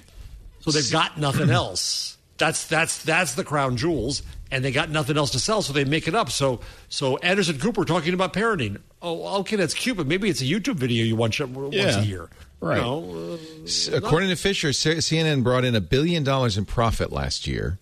Most of that coming from distribution contracts with the cable operators. This is according to her two sources. Yeah, that's where all the money is. That's where Fox where the money makes all this money. You think about trying to get ads off of Fox, doesn't matter. It's all in the carry fees. This was on the heels of already troubled CNN after the firing of Chris Cuomo, the firing of Jeff Zucker, which was probably related. Zucker, who was kind of beloved by the on-air staff at CNN and took off. He had turned CNN more, and you'll remember this during the last few years, more political. And I don't know if this has to do with his departure. As you say, the new guy, Chris Licht, isn't in position yet. But basically all CNN does all day, all night is Ukraine war. Yeah. Have you noticed that, Jeff? Is that driving you nuts? Oh, absolutely. Well, so it it's has like there's started off nothing this way. else going on. Yeah. Like there's no COVID, there's no nothing. Zaslav has talked about like But the hard then news. that's also stuff. politicized. Oh, I'm sorry. Go ahead. Well, just the other thing to say is Chris Licht, the new head, who last was at CBS running Colbert's show as an executive. He went on this week and he said, well, because I'm starting CNN, I'm going to quit Twitter, which, of course, drives me nutty. Okay, so you're going to stop talking to the public. Very good. So it's going to be this whole haughty, we're objective, throwback kind of news that's not going to work well. Well, right now it's war porn. Yeah. I mean, it's bizarre, if you ask me. Yeah. I'm not that this isn't an important story. Of course it is. But there are other important stories in the country going on and around the world. It was the same during COVID. I mean, it was a very important story. People were dying. 1 million people are going to have died from this. But, yes, it was to the exclusion of all other That's news all they did. in the world. Yeah. So I'm not surprised CNN Plus is having trouble because there's no news. Right. It's really an interesting slow-motion car wreck. So, Ant, can you imagine anything that you would pay for from CNN that isn't the CNN itself feed? Negative. No, I mean, if the people watching CNN, they could care less. At least this is my assumption. They could care less about behind-the-scenes stuff. They can care less about just sit-downs with Anderson or whomever that's not news-related. They go to CNN for news, period. Here's the other problem. I searched Google for CNN Plus sign. Doesn't come up. Yes. Showing results for CNN. Right. Google said, wait, Yeah. huh? That's a typo. And I would say that, well, this is a big opportunity for CBSN, which is their streaming version, except that Viacom Paramount's having the same kind of nutty, divisive, leaderless craziness, and with a merger, of course. And it feels like something's is this representative of some sort of illness in journalism and news? Well, it's interesting. It fits into your first story, Leo, I think, which is it's media pivots to whatever the next Messiah is. So the next Messiah of late has been streaming. So everybody's got to have a streaming channel, right? And so they're all rushing to that. And CNN, hires Casey Hunt and hires what's his name, the news guy from Fox, the only respectable one, Chris Wallace. Thank you, Chris Wallace. And so they spend a fortune on this. We ought to have a streaming channel. Everybody's going to have a streaming channel. Well, what's happening to streaming? Streaming's saying, oh, hell, it's oversold. Netflix is losing. Oh, darn. So where is the audience going? Is it YouTube? Is it TikTok? It's a limited. Well, it's people will spend only so much. They will subscribe to only so many things. And there's so many scarcity. And there are so many sources of information and entertainment. And so many opportunities to stream. Yeah. So there's competitors to Netflix now, and they're feeling it, right? Yeah. Netflix is also feeling the embers of the pandemic. There was a huge upswing during that, but yeah, there's plenty of things to stream. People are going back to work. There's less time to stream. Much of it isn't worth anything. I think that's the main thing. Is there's only 24 hours in a day, and a lot of people are only going to give you what's the analytic? They're going to give you 15 seconds guaranteed of their attention. and then they move on to the next People thing. watch a lot of TV. I just want to throw that out there because I am always stunned because I don't really Hours watch a a lot of night, TV. 4 or 5 But hours it's a night. ambient. You watch hours. It's a lot in the background. Yeah, because exactly. Yeah, So I was ambient. going to say sometimes streaming, because it feels like TV, it's still not the lean back experience. It's much more purposeful. So things like Fox are a little different because you just turn it on and it just goes for hours. So it's a different. We have the It's news really a on different sometimes product if when you think about when it. I'm making dinner, we're kind of getting together. The news will be on for a little bit just to kind of catch up on the day. But then usually we'll watch episodic television. We'll watch Yeah, but shows you're at night. You're well off. There's whole homes where TV's just on all the time. Yeah. And it's a different product for them. Right. I just It's I feel wallpaper. like we're talking about TV like it's this monolithic thing, but TV viewing habits are actually very different across different demographic Yeah, that's profiles true. and ages. And ages, especially. Meanwhile, Dean Basquet is about to exit the New York Times. And Basquet? I didn't know he was Basquet. so French. Mr. It's Bas- French, It's like Weimar, Joey- not Weimar, Joey, just so you know. Joey I'd let it go Baskets. before. Joey Baskets is leaving, and Joey Kahn is coming in as executive editor of the New York Times. I only bring this up just because I know Jeff likes to go on and on about this stuff. Anything to say? Is he a good guy? Oh, he's a very smart guy, very much an inside guy, very quiet. I think that my friend Jay Rosen at New York University, who's brilliant on this stuff, was quoted by the Washington Post about this, and I think that it means more of the same. A.G. Sulzberger, who's now the publisher, having taken over from his father, is very quiet too. So they're peas of a pod. And Jay did a very good Twitter thread today talking when he was asked about what were the positive things of Baquet's reign, and there were many things. He really brought it into digital. He brought the subscriptions up hugely. He brought up investigations. He brought up the staff. But negatively, they still have not grappled with their role in the 2016 election. He dismisses listening to the public through Twitter or through any means. James Fallows just wrote a good piece I just saw where he said two things that Kahn should do. One, bring back the public editor. Yes, that was a They huge got rid mistake. of it and said, oh, Twitter is going to be a public editor, and then they No. dismissed Twitter now, so they don't care about listening to the public. No. And two, have an honest reckoning with your role with the 2016 election, and don't do it again. But that's not where they are now. Jay also has a theory, which I think is very intriguing about the Times, which is when they went full on board with subscriptions as the primary means of support, it changed the newsroom so that the newsroom kind of has to prove it to their subscribers. Well, you don't own us. We're going to piss you off here and there. And I think that's what has led to a lot of the problems with the that's event page. interesting. Oh, that's and yeah, it really is. And we're gonna go talk to all those guys in the Ohio dining room because we know you don't like that, but that's going to prove how independent and wonderful we are. And I think this idea that subscription markets are wonderful because we're finally in charge. Well, no, they're trying to suck up to you on the one hand and then prove they're independent from you on the other hand. And I think it's degraded the Times in some ways. I start my day now with the Washington Post, not with the New York Times. Unfortunately, though, I see the Washington Post going the same way. The only reason I bring this all up is I feel like that we are rapidly heading into a situation in this world where news is going to become very, very important. It always has been. But I think a formed electorate is going to be vital to solve some of the problems we are going to face in the next decade or so. We've got to rethink the fundamentally. I don't want to The actual the vessel of news being the most important. Like, where are people going to get the news from? It seems like that's the main thing.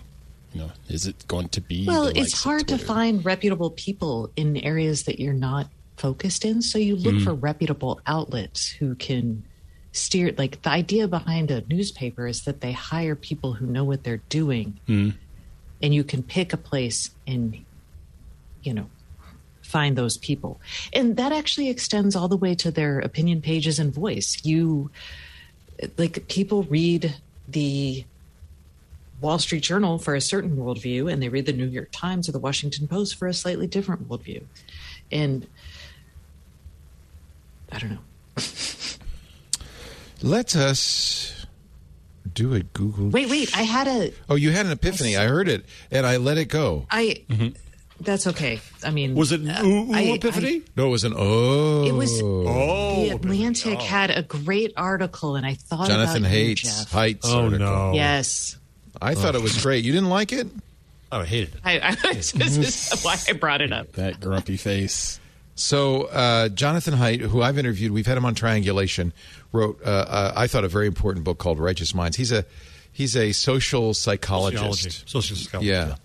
And Righteous Minds was why we can't agree. And I think actually, as time has gone by, I think Haidt has maybe changed his tune a little bit. But his most recent article, which I think is what you're referring to, Stacey, is why the past 10 years of American life have been uniquely stupid. And it's not just a phase. And he blames social media. Of course he does. Of course he does. Well, okay. Did you read the article, Jeff? Yes, I did. It was long. It was long. It was really long, but there were lots I also of things watched in him there. on Morning Joe this morning. Oh. And he drove me nuts. I thought that I'm trying to pull up the article, and for some reason I'm failing. Hit the paywall. I have it right here in front of me. It's on the So rundown. there was actually a section in there that actually picked your favorite point, which was all about how it has given voice to the disenfranchised. Yes, he does. And I thought that was good because that is an important acknowledgement. I thought that many of the points he brought up were right on, and I I was actually kind of pissed that he spent so much time like educating us about this and like 5 paragraphs on like what to do about it. Mm. But I thought the idea of adding friction is what I wanted to talk to you about, Jeff, because I thought that was an interesting way to ensure that people still had the ability to share their points of view and reach people, but also that it became that you had to try a little harder to do so. Had to work for it a little bit. Yeah. So I wanted to ask you specifically about adding friction to social media. So the one thing he mentioned was Frances, how do you say, is it Houghton? Haugen.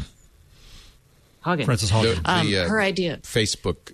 On Facebook, basically saying, look, you can only cut and paste something, or you can only hit share and then you have to cut and paste to help slow the spread. And I was trying to think of things that might help on Twitter other than, cutting down on bots. I just want to get your opinion on that. I don't think the solution is technology. I don't think it's UI. I don't think it's nudging. I think it's harder than that. I think it's much harder than that. And if I go back to Yushan Wong's thread, when he said in there, as I said, I think I quoted this already. That's right. That it doesn't matter what you say. It's the behavior, and the behavior is that people right now come on and they want to blow off and they want to go after each other. And the only way we're going to solve this is by having norms and institutions that we agree to as a society that say that that's unacceptable. That's the problem. And that's harder. To get those agreements. Not now, but I think in time we might. I think in time, but not now because it's people are trying to do this. So I just don't think there's any. I think that's a techno-determinist solutionism. But he also offers that as one of his solutions. One of his solutions was, helping educate kids. But the kids are not the problem. It's the old farts who are the problem, and there's research to this. Right there in his own university, yes. Josh Tucker, he should have looked up, because Josh Tucker has good research on this, that this presumption, there's a lot of presumptions in this piece. One of them is, the kids and the echo chambers and all that. I don't think he's focusing on the kids because they're sharing the problems. I think he's focusing on the kids because you can actually change kids. Inoculate We're not going to change my parents. Yeah. They're smarter than I love them, but... He says prepare the next generation. His point, if I could put it in a nutshell, is that not that Twitter and tweets and social media sharings are, so dangerous in and of themselves, but they are a million... It's death by 1,000 cuts. There are a million blows. And what has happened as a result is that people are so sensitive to what... And you are too, Jeff. I mean, Look at all the attention you got.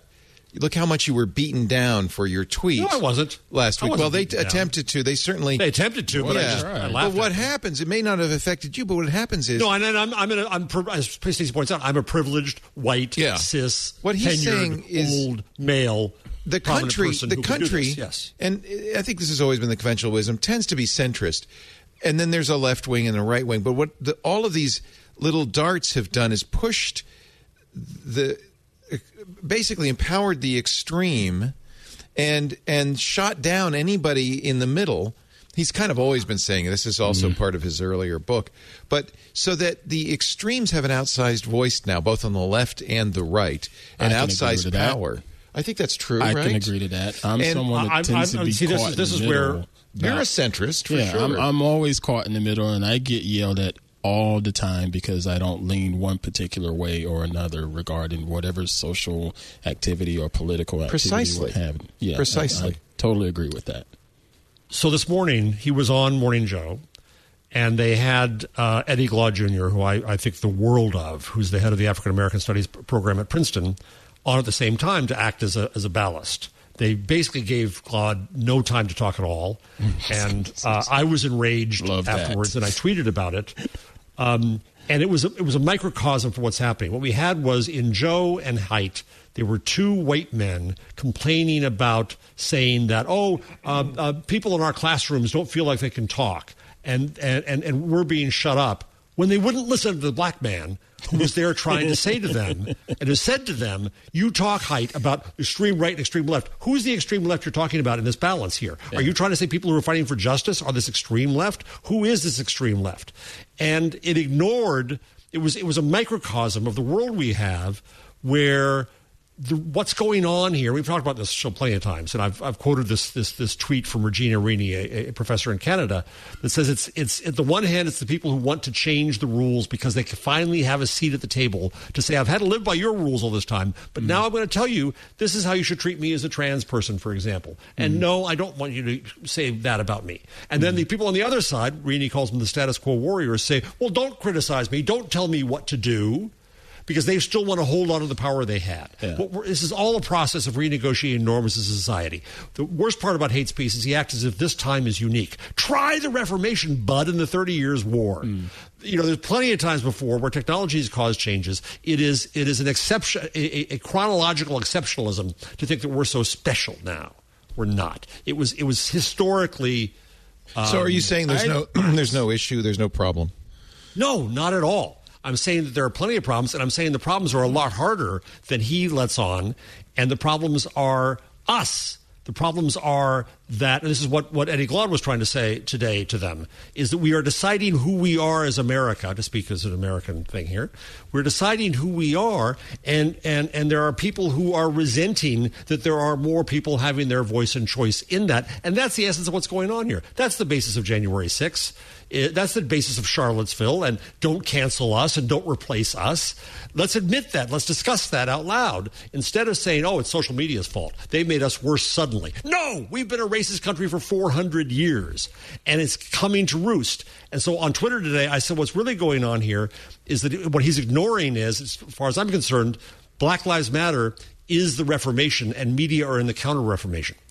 And Andre Brock Jr., who wrote the book I so admire called Distributed Blackness, said, I like that construct back in Twitter. And what we're seeing is a point-counterpoint that goes on at these moments of change in society. Yes, we're at a big moment of change, but we've got to grapple with our underlying problems, and we're not doing that.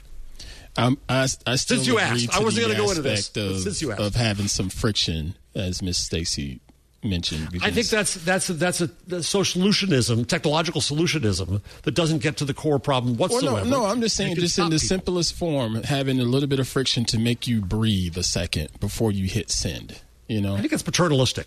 I think that's saying, like today, I did want to tweet directly while it was happening on the show. Yeah. And no, somebody decides that no, that's not good for you. You shouldn't do that. That's a paternalistic and techno solutionism way. That I don't think solves the problem whatsoever. I have to say, Jeff, to me it feels a little bit like you're the guy, you're in the middle of it, and you love it. You love the engagement, the hurly-burly. And somebody like Ant, and probably because you're black, you are not allowed to be centrist. You have to... Yeah. Go to the far left. I am the black man that's either not black enough or I'm too black. Yeah, exactly. I live right in the middle of that. Yeah, exactly. So, and I think the vast majority of people are kind of in that middle in one in one way or the other. I think that's more the American state than anything else. And yet so all of this so-called polarization is really this battle between this people on your side, Jeff, the extreme left and the extreme right. Mm-hmm. But there is I think it's not right there. You're making an equivalency. No, but wait. There is a vast majority of people like Ant in the middle who are looking to the left, looking to the right, and saying, this doesn't reflect me. This is a battle that is not reflective of my experience. That's right. 100%. I don't want to put words in your mouth. No, 100%. 100%. So I can kind of understand that. And I think that people like you, Jeff, who are in the hurly-burly of it, think that that's all that there is. You're making presumptions here. No, not at all. Believe me, there's tons of people on the left who think I'm way too conservative. I defend capitalism. I defend these companies. So you get it too? I get it too. Absolutely. You got it this week. Absolutely. I get it all the time. Not from the left, but he got it. And I don't want it. I want to have discussions. I'm trying to write an academic book. What I love is having a discussion with people about this. Honest. How can we get to the Google changelog? There's a nudge. There's a little friction. Without breaking anybody's. That was lovely. I didn't mean to start this. This is actually the sort of thing. I wasn't going to go there, Stacey. I wasn't going to go there. I appreciate you asking. I thought it was. I was trying to engage you since normally I tune out all of this stuff. That was a mistake. So now you know why. Chips. I know. She's like, I'm done with this. I don't know what's wrong with me. The Google changelog. Now we can't find the button. On that note. There we go. The Google changelog. I'm going to rip through this because I don't care one bit There's about it. There's not much here. There is Google search on desktop tests redesign that puts images, video, and more to the left. Jeff, wow. To the left. The left. It's your fault, sir. Yeah. I blame you. Google now is getting an upgrade to Nearby Share where you don't this makes me very nervous. You don't actually have to say okay. If you're in this, you share to your own computer. You share to your own computer, which I think is probably a good idea. Yeah. But it does also make me a little nervous that there's no, okay. You can actually, with AirDrop on Apple, turn that on, I think, so it happens automatically. So I guess that's just parody. Yeah, it's catching up. Yeah, it's catching up. Yeah. Nearby Share, it's called. And I think it's moving Google closer to something Apple calls universal control, where you can actually kind of control all the devices from any one of them. So interesting. We'll watch. There was another 0 day in Chrome. This is the third emergency fix this year. 2 vulnerabilities actually in the Chrome web browser, but one of them's a 0 day already exploited in the wild. Get your update to your Google Chrome. It's a high severity 0 day bug actively abused by attackers. Steve Gibson talked about it yesterday on Security Now. If you want more details, hey, can I ask you a question about that? Mm-hmm. So when I go looking for the show and I look up Google News, every time these kinds of things happen, a whole bunch of it used to be like just the New York Post, and then it was your Knight Ridder paper, and now it's even the technology publications, the CNETs. You must uninstall this immediately, emergency. They're going crazy. It's usually all it is, right? There's no. This is not. I mean, yes, you should update, but it's not a big deal, right? Editors, and you get updated automatically. So, yeah, I wouldn't worry. But there are a lot of security flaws. We seem to be finding a lot of Microsoft patched 238 flaws a week ago. So there are a lot of security flaws out there, and I think really, there's more attention. Yes. On it, and there's also more. More people. More people looking, but also we're recognizing, and there's much more government paying attention and stockholders paying attention to. Oh crap! This is a big deal. Yeah. I mean, we should pay attention to it. We should, but it's not hair on fire. It's not getting worse or anything. It might be. I mean, we also got to be aware of that. With the war in Ukraine, Russia is very much. We basically started looking for things and found that's right. Is kind of what I feel like, and we've been talking about it for a while, and we've been building things that are going to be better, but until that actually starts happening, we're kind of hosed. Well, the positive Well, side. and our friend Craig Newmark, just last week we talked about he's giving $50 million to worry about our cybersecurity. So the positive slant on this is we are finding and fixing them. Yeah. I Yes. think that's Yes. really the truth, and that's there. As they should. You could say we're going to do better, but we're not going to do better. There's always going to be bugs. Software it's just inherent in the process. So we're getting better at finding them, and we're fixing them, which is good. So update your Chrome if it's not updated already. Google is rolling out new badges for Chrome extensions, which will help you avoid the bad extensions. Why don't they just get rid of the bad? I was wondering. Yes. That's why I put that in here. You know they're bad. Dump them. You don't get it. I guess it's the ones they can really verify are good. Yeah. So Google is now using a manual process to evaluate extensions for an enjoyable and intuitive experience. They're also making sure under the hood developers are using the latest APIs, and they're looking at extension privacy practices and permissions. And then if you do it all well, you will get a prize ribbon identifying you as a featured extension. It says, created by the owner of a listed website, publisher has a good record, no history of violations. It meets a high standard of user experience and design. They should end that with comma yet. Yeah. Well, that's actually not a joke because sometimes these extensions get sold. They're very popular. They're very safe. And then the new owner does all sorts of nefarious things. So there are going to be 2 badges, one with a checkmark design for verified identity and another badge that looks like a prize ribbon for best practices. Look for those in the extension store. Are you ready for your free Titan security key? If you are a Google One 2 terabyte subscriber, top of the line, best A number 1, you're going to get a free Titan security key to be eligible. Which otherwise costs what? I don't know. $35. That's something. Right. Better than something. Thing is, you can't really. You shouldn't. With a. I gotta say, sound too excited. I gotta point this out. You shouldn't really just have one. You should always have 2. One you use, you carry around, and one you keep somewhere safe in case you lose the first one.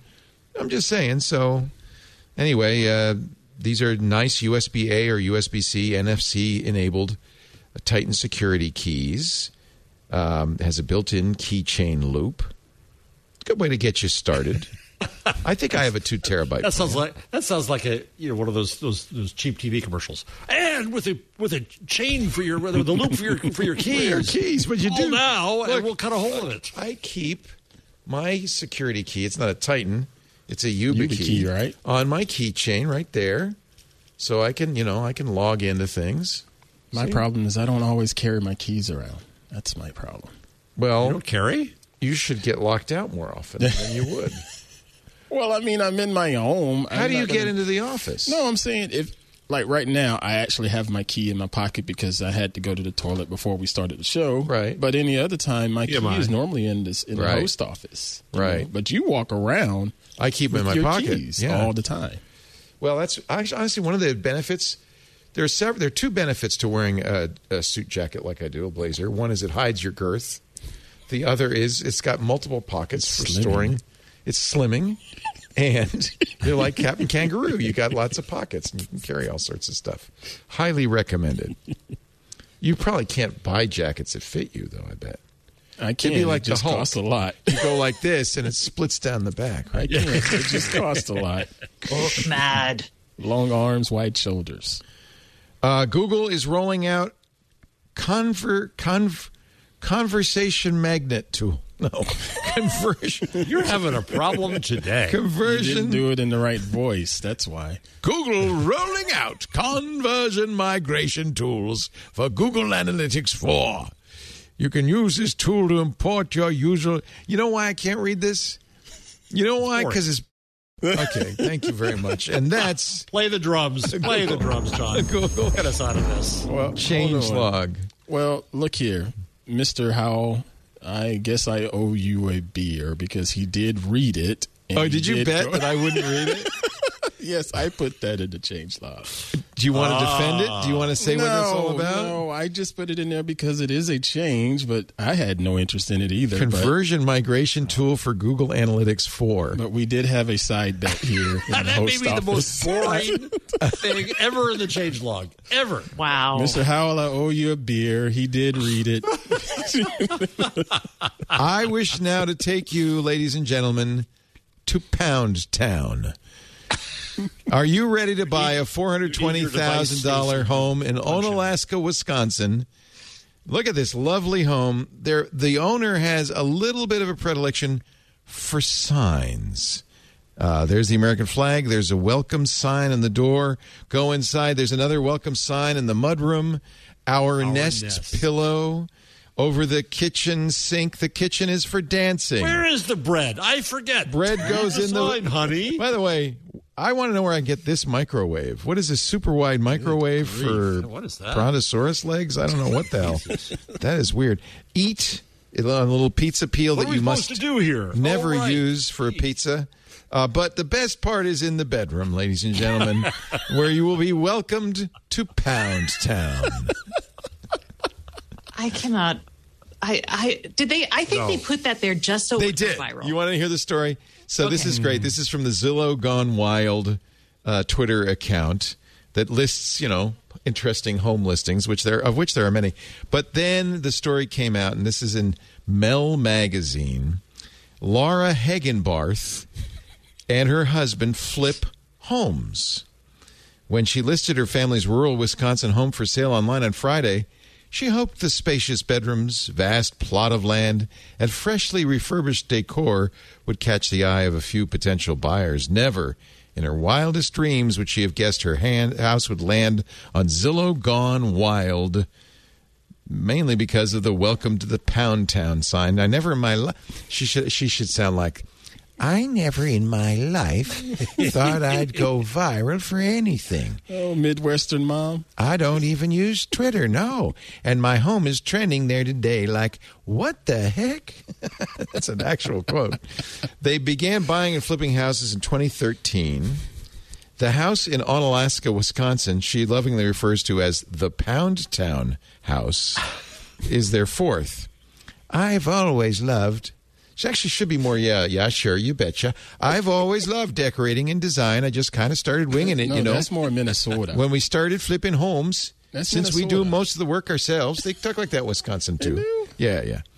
Born from that penchant for interior decor and design, Hagenbarth started a small online shop, Sleepless Beauty Designs, to sell her DIY signs and decorations, which helps to explain why there are She makes them? She makes them. There are a few walls in the house that Welcome to aren't... Pound Town is one that she makes. She made it. Did she know what it She's going to was? sell a fortune in them. People are saying I went overboard with the signs and I need to lay off Michael's, even though I never go to Michael's. If I go to a store, it's Hobby Lobby or TJ Maxx, but I mainly make my own signs. To be sure... Well, so go to eBay and search for Pound Town. Yeah. It's already starting to populate. Oh, yeah. She says, I saw the original Pound Town sign in a group on Facebook and was, yeah, I love that. I need to make it. For some reason, Mel Magazine then goes on to say, for the sake of clarification, Pound Town is a euphemism for sexual intercourse. And the sign welcomes visitors to the place where that happens. I wanted to make it look like just another cheesy decor sign, and then once you read it, bam! Raunchy and hilarious. She created. I like this lady. I know, don't you love her? She created the sign while her husband was gone so she could surprise him when he returned. He absolutely loved it. It matches our humor to a T. Plus, 2 out of 3 of our kids can't read. And when our oldest read it while I was making it, I just told her it was a funny quote from a movie, and she never asked about it again. There's the story of Welcome to Pound Town. I think we have a show title. I like what Zeph that great? Put in the chat. What does Zephyr say? Delightfully prurient. Yes, delightfully prurient. There is a vodka made out of carbon dioxide, which is going to save the planet. Save the earth and get drunk. Yeah. And then go to Pound Town. Yeah, and go to Pound Town. It's from a company called the Air Company. They sell vodka, hand sanitizer, and perfume made out of CO2 pulled out of the air. Wait a minute, is this right? The company claims it's the world's leading carbon technology company. It creates carbon-negative alcohols and consumer products from CO2. They just raised $30 million in Series A funding. Here's the machine. From air and water to alcohol in a number of steps through a fancy-looking machine. Wow. All right, so there's a machine. If you want to buy the vodka, it's called Air CO. I don't know. I forgot to look up. Fancy box. Should we go to the Air Company and buy some? Aircompany.com. We make products from air. And then it says we use cookies to ensure. Welcome to the future. All right. Here's the sanitizer, air sanitizer. That's the technology. Where do I buy They're hiding the cost. vodka? Yeah, they don't. Products on the bottom. Products. Okay. Perfume, air vodka. There it is. Okay, shop now. Shop now. Should I? Amy Webb sent me some Glyph whiskey. That's right. I was supposed to try that. You haven't tried it yet? Go get it. It's in the cabinet over the refrigerator. Okay. I think you should try it on the show. Okay. Might as well, right? Sure, why not? She sent us this whiskey that's also made completely synthetically to simulate the aging and stuff. So, by the way, this vodka is gluten-free. You can get it from $55 to $79. That's a little pricey, isn't it? A little pricey. But 40% alcohol by volume. Is that what vodka? Yeah, it's 80 proof. Yeah. Okay. It's it's interesting. I wonder what it tastes like. It tastes like Brooklyn. All right, so it's bottled in Brooklyn. So this is Glyph. Amy Webb said, somebody's been drinking the Glyph. Amy Webb sent it to us. Spirit whiskey with natural flavors. Shall I pour you a fingerful? Do you drink it neat? Maybe a half finger, considering what I've heard. That's plenty. That it's not very good? Well, I don't want to look a gift whiskey in the mouth, but I don't know. See, this is why I want an ant to try it, because he knows his whiskey. What makes it special? It's made completely synthetically. It's not aged. They do all of the aging to make it's making a bourbon. Yeah, in the lab. Bourbon or a Scotch? It's a bourbon. 14 awards, Platinum Award at the 2020 SIP competition. This doesn't smell good, sir. It doesn't smell good, does it? A bourbon must smell good. That's the whole point of a bourbon. It smells chemically. Chemical. Oh, the face. That's all you need to know. Whiskeys owe their flavor, aroma, and mouthfeel to hundreds, sometimes thousands of molecules developed during the distillation barrel aging. To make Glyph, we source these molecules directly from plants and yeasts rather than obtaining them through distilling and aging. So essentially, they're able to produce whiskey with 94% less water, 92% less agricultural land use, and they emit 87% less CO2 emissions. And I know that's what you're looking for in a good whiskey. Oh, boy. Is there any leftover lunch so that Ant can get the taste out of his mouth? Oh, boy, that's bad. Okay, that was my thought when I drank it. It tastes like Characol D. It tastes like a cough syrup. Oh, man. First, we create a profile of our desired spirit, its precise flavor, aroma, and mouthfeel, and identify the constellation of molecules responsible for these characteristics. I appreciate the effort, but... Yeah, they're trying to, Man, some things you don't need to change. Oh, boy, that's bad. Tastes like Dog Patch, the neighborhood in San Francisco where it's made. Isn't that interesting? They have great pizza in Dog Patch. Oh, they do. Maybe if I had an ice cube in it, that would have helped it, but that's... How would you describe it? It's almost like it wanted to have a bit of a licorice taste to it, but it's so much more medicine-y, like, There's some weird floral thing going on in it. Oh man, it's not bad if you don't say, "Oh, is this going to taste like Jack Daniels?" It's just I wasn't even thinking that. I just went in blindly. That's why you smell it, and it does taste a little like A&W root beer. Oh no, I don't want that either. Root beer's horrible. Okay, well, if you don't like root beer, I don't know if I'm going to trust your. Yeah, maybe with an ice cube it would be a little bit better, but that was hard. It tasted like not watching. It's just not for me. But I appreciate the effort that they put into this. Yeah, that's interesting. Maybe they just need to go a little farther. I don't know. All right, let's take our final break. That is not our pick of the week. No. But we will get to our picks of the week. I'm used to drinking something that was filtered through a 4-barrel carburetor. Yes. Yeah. Well, you know what? If you ran out of gas, you might be set. Sorry? Yeah. The Center Cam. Have you looked at the Center Cam? No. What is this? I'm going to look at it right now. The Center 177. I wonder if you recommend this for us. I haven't seen this. So Captivate your audience. It's the world's middle screen webcam. So it's in the middle of your screen? So that you're looking at right at. Oh, that's an interesting idea. Oh, so it hangs over from your screen. That's fine, but what if you're trying to do with its work? own little ring light? Yeah, it's got its own little ring light. That's cute. That's not going to give you much brightness, is it? No, not that. No. But what if you're someone that's actually trying to do work during said Zoom call or what have you on a laptop? What if you're trying to be on Twitter while you're also recording a... I don't like that. I think laptop cameras are fine where they are at the top of the screen as long as you just look at it. And are we all used to people looking below us? Well, you don't look. You're not looking below us. Or what are you looking at, Jeff? I do. People yell at me all the time. You're looking down. I never look at the camera. Yeah. It's hard. I think we don't want people to look at the camera. I can't say that. It's a little creepy. If I start doing the show and I'm really boring into your eyes and looking at you, don't you think that's a little bit creepy? You're supposed to look at our foreheads, Leo.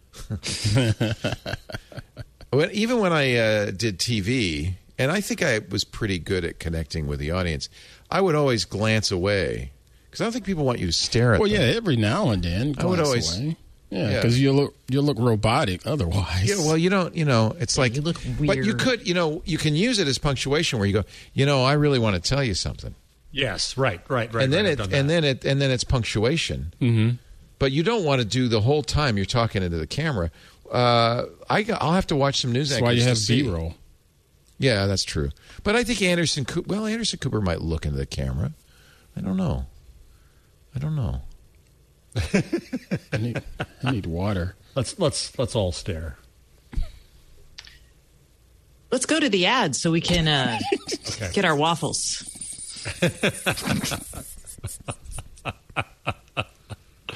Our show today.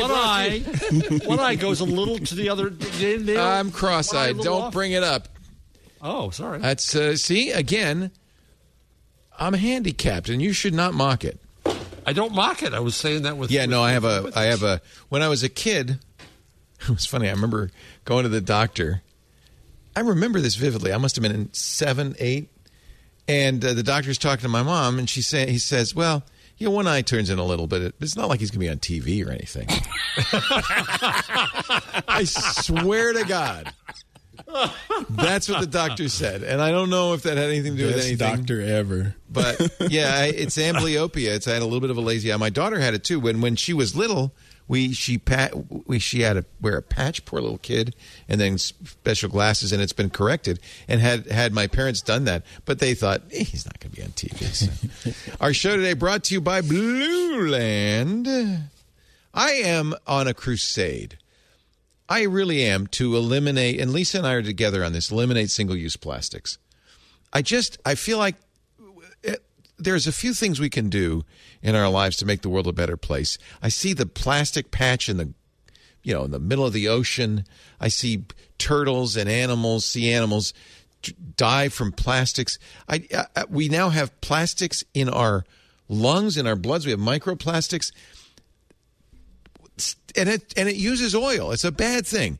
So I'm going to, I don't carry plastic bags to the grocery store. We have shopping bags.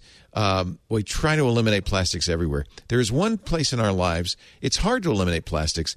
That's in the cleaning things we use, the cleaning products we use. But I have to tell you, an estimated 5 billion plastic hand soap and cleaning bottles are thrown away in America every year. 5 billion thrown away. And if that weren't bad enough, most of those bottles were filled with 90% water when they were delivered to the store in a big truck. They're shipping water around in these. Blue Land has figured out a way to win for everybody. Stop wasting water. Stop throwing out more plastic. Get Blue Land's revolutionary refill cleaning system instead. Blue Land was founded on the belief that a cleaner planet starts by eliminating plastic waste while creating powerful, effective cleaners in your entire home. And I know what you're thinking. Oh, I've tried those eco-friendly cleaners. They don't work. No, these work. These are great. This is an example. This is a Blue Land Forever bottle. This is it says on it, multi-surface. It's a beautiful bottle. It's about $10 when you buy the kit. You don't throw it away. When you use it up, you fill it up with warm water up to the line, and you drop in a tablet. And it dissolves, and it makes a great cleaning solution. They've got multi-surface cleaner. They've got dishwashing soap. They've got hand dishwashing soap. They've got dishwashing machine soap. They've got toilet cleaner. Those tablets are great, by the way. You throw them in. You don't need a bottle for that. You throw it in the toilet. It's incredible. I have the hand soap everywhere in the house. We even have it at work now. Did you see that I put some in? And it smells great. And then when you run low, you don't throw this out. You don't get a new bottle. You just get a tablet. They have a replenishment service if you want, or you can just order them on demand as you need them.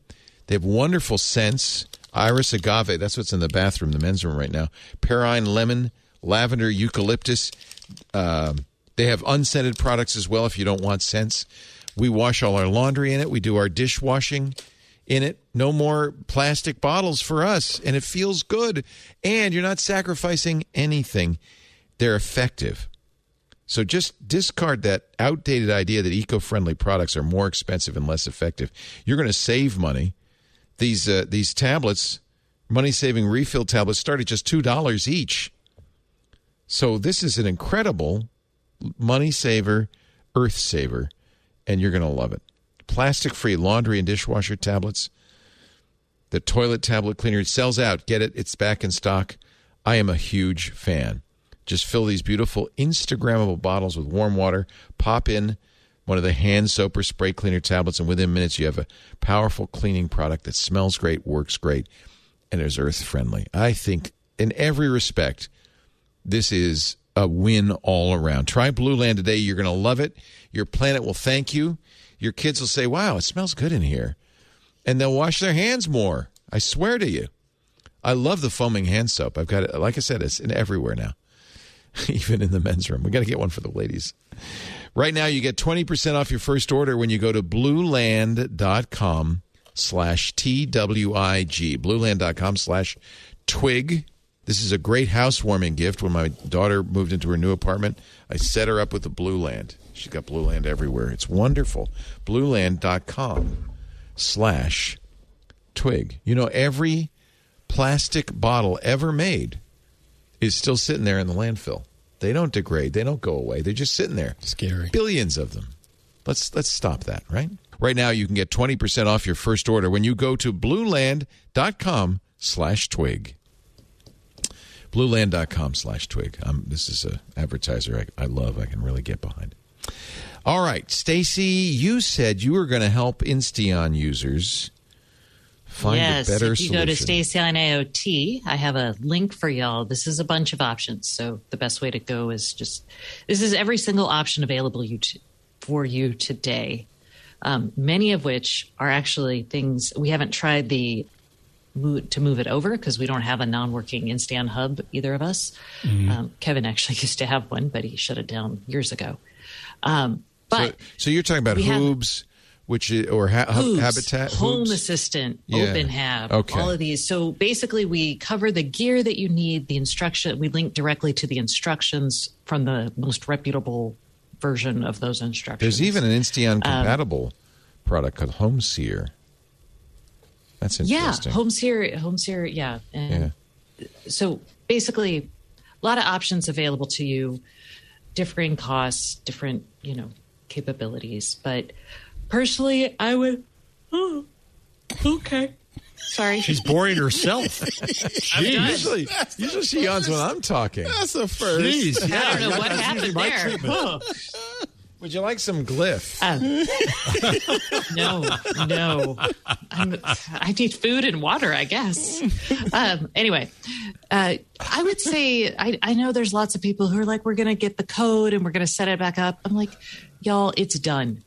It is done. Yeah. Just stop buying more. It would be nice if somebody put out a press release saying that instead of just disappearing. That's bizarre. Yeah, it would be nice. And we'll wait for that. Or maybe they could file for bankruptcy. Yeah, in the meantime. Anything.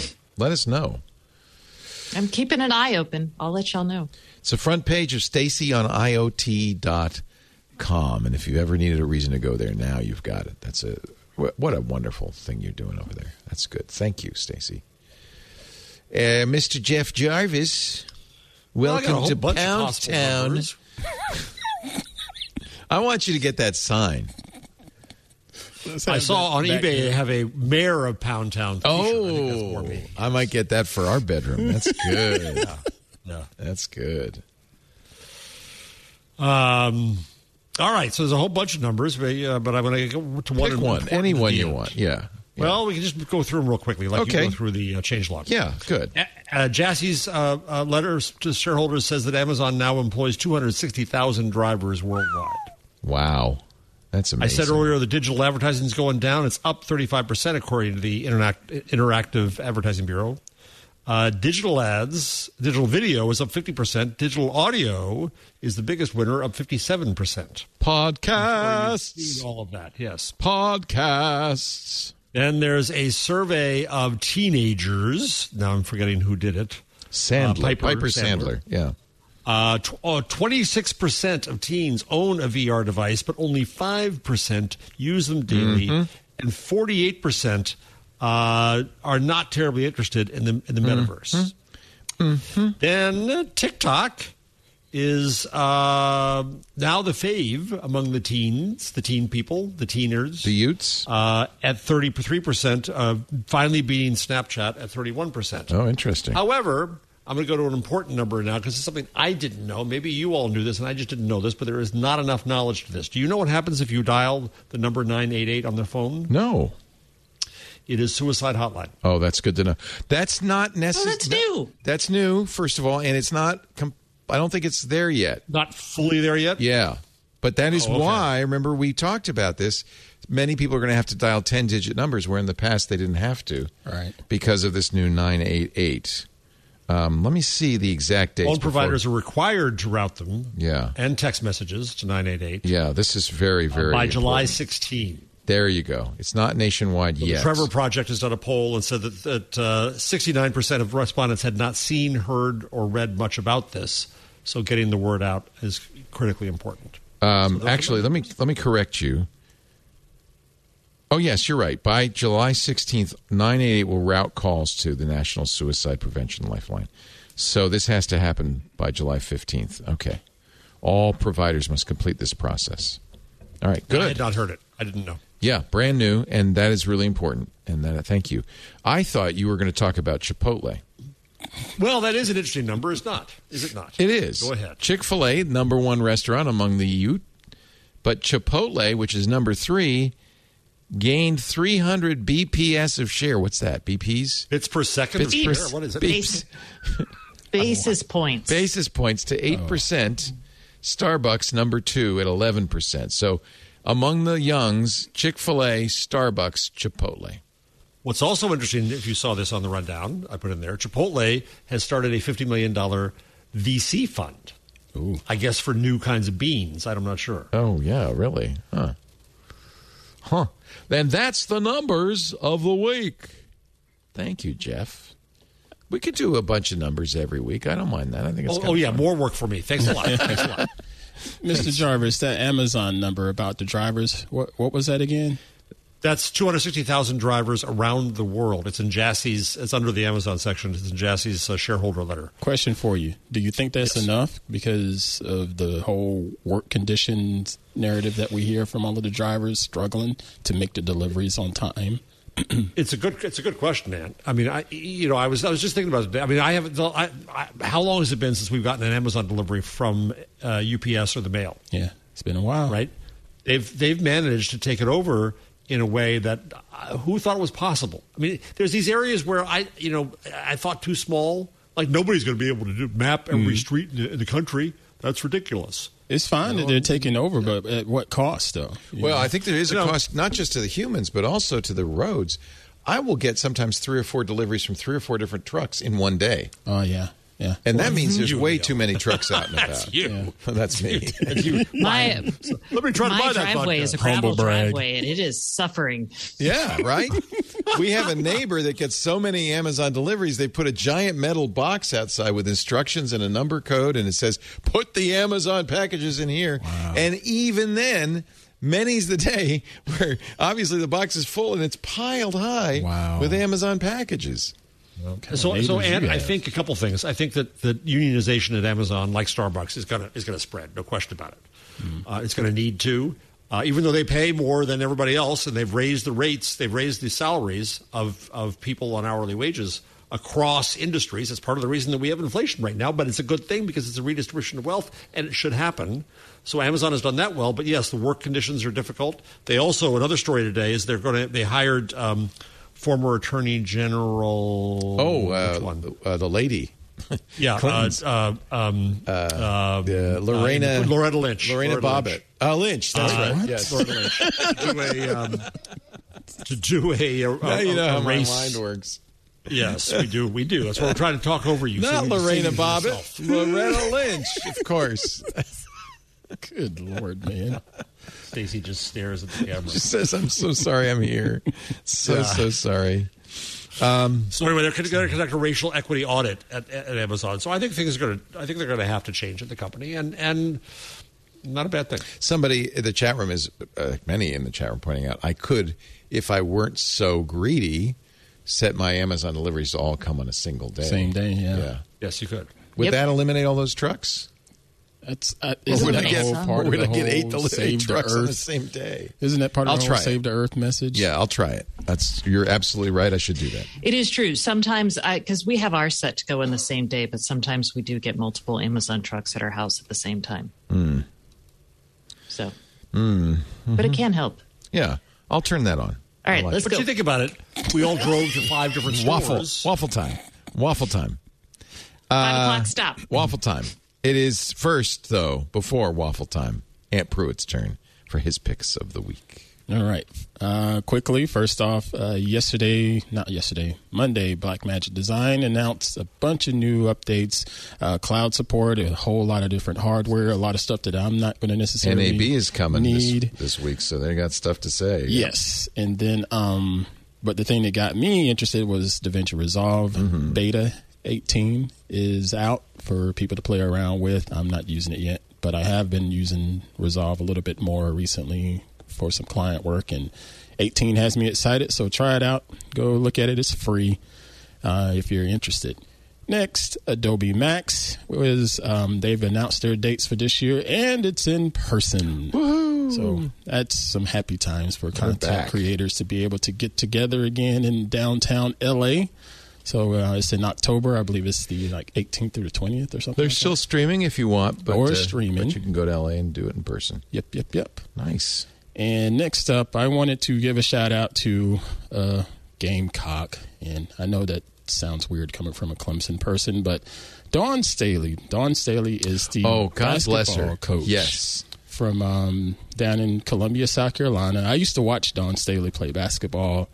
Had a crush on Dawn Staley, good Lord. Oh, you're kidding. Oh, boy, yeah. She was the star of March Madness, wasn't she? She was so daggum good at the University of Virginia. And then she played for the Charlotte Sting. This is back in the 90s. And but, yeah, she's now the coach. She's been the coach for about 13 years, something like that. Yeah. Won the national championship for the second time this year.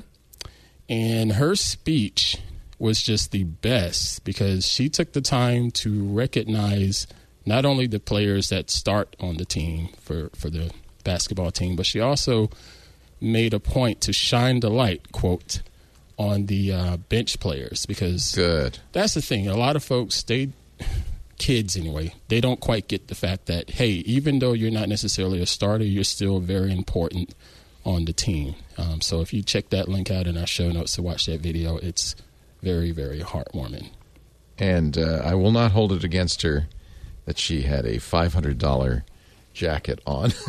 Hey, she's paid. Yeah, she's paid. She's got the money. The first black coach in men's or women's Division I basketball history to win multiple championships with South Carolina. She won when they won her first national championship of, I think it was back in 2007. When they cut down the basketball net, she took her pieces of the net and trimmed it up into little pieces and sent it to all the other black coaches Good for her. in the league just to say, hey, you know. Too. Yeah. $5,000. Sorry, Louis Vuitton.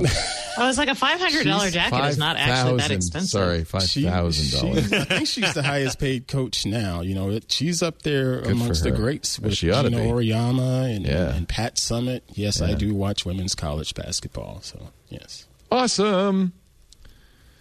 Well, ladies and gentlemen, we are concluding this episode of This Week in Google. Fun show. Thank you. Stacey Higginbotham is at Stacey on IoT.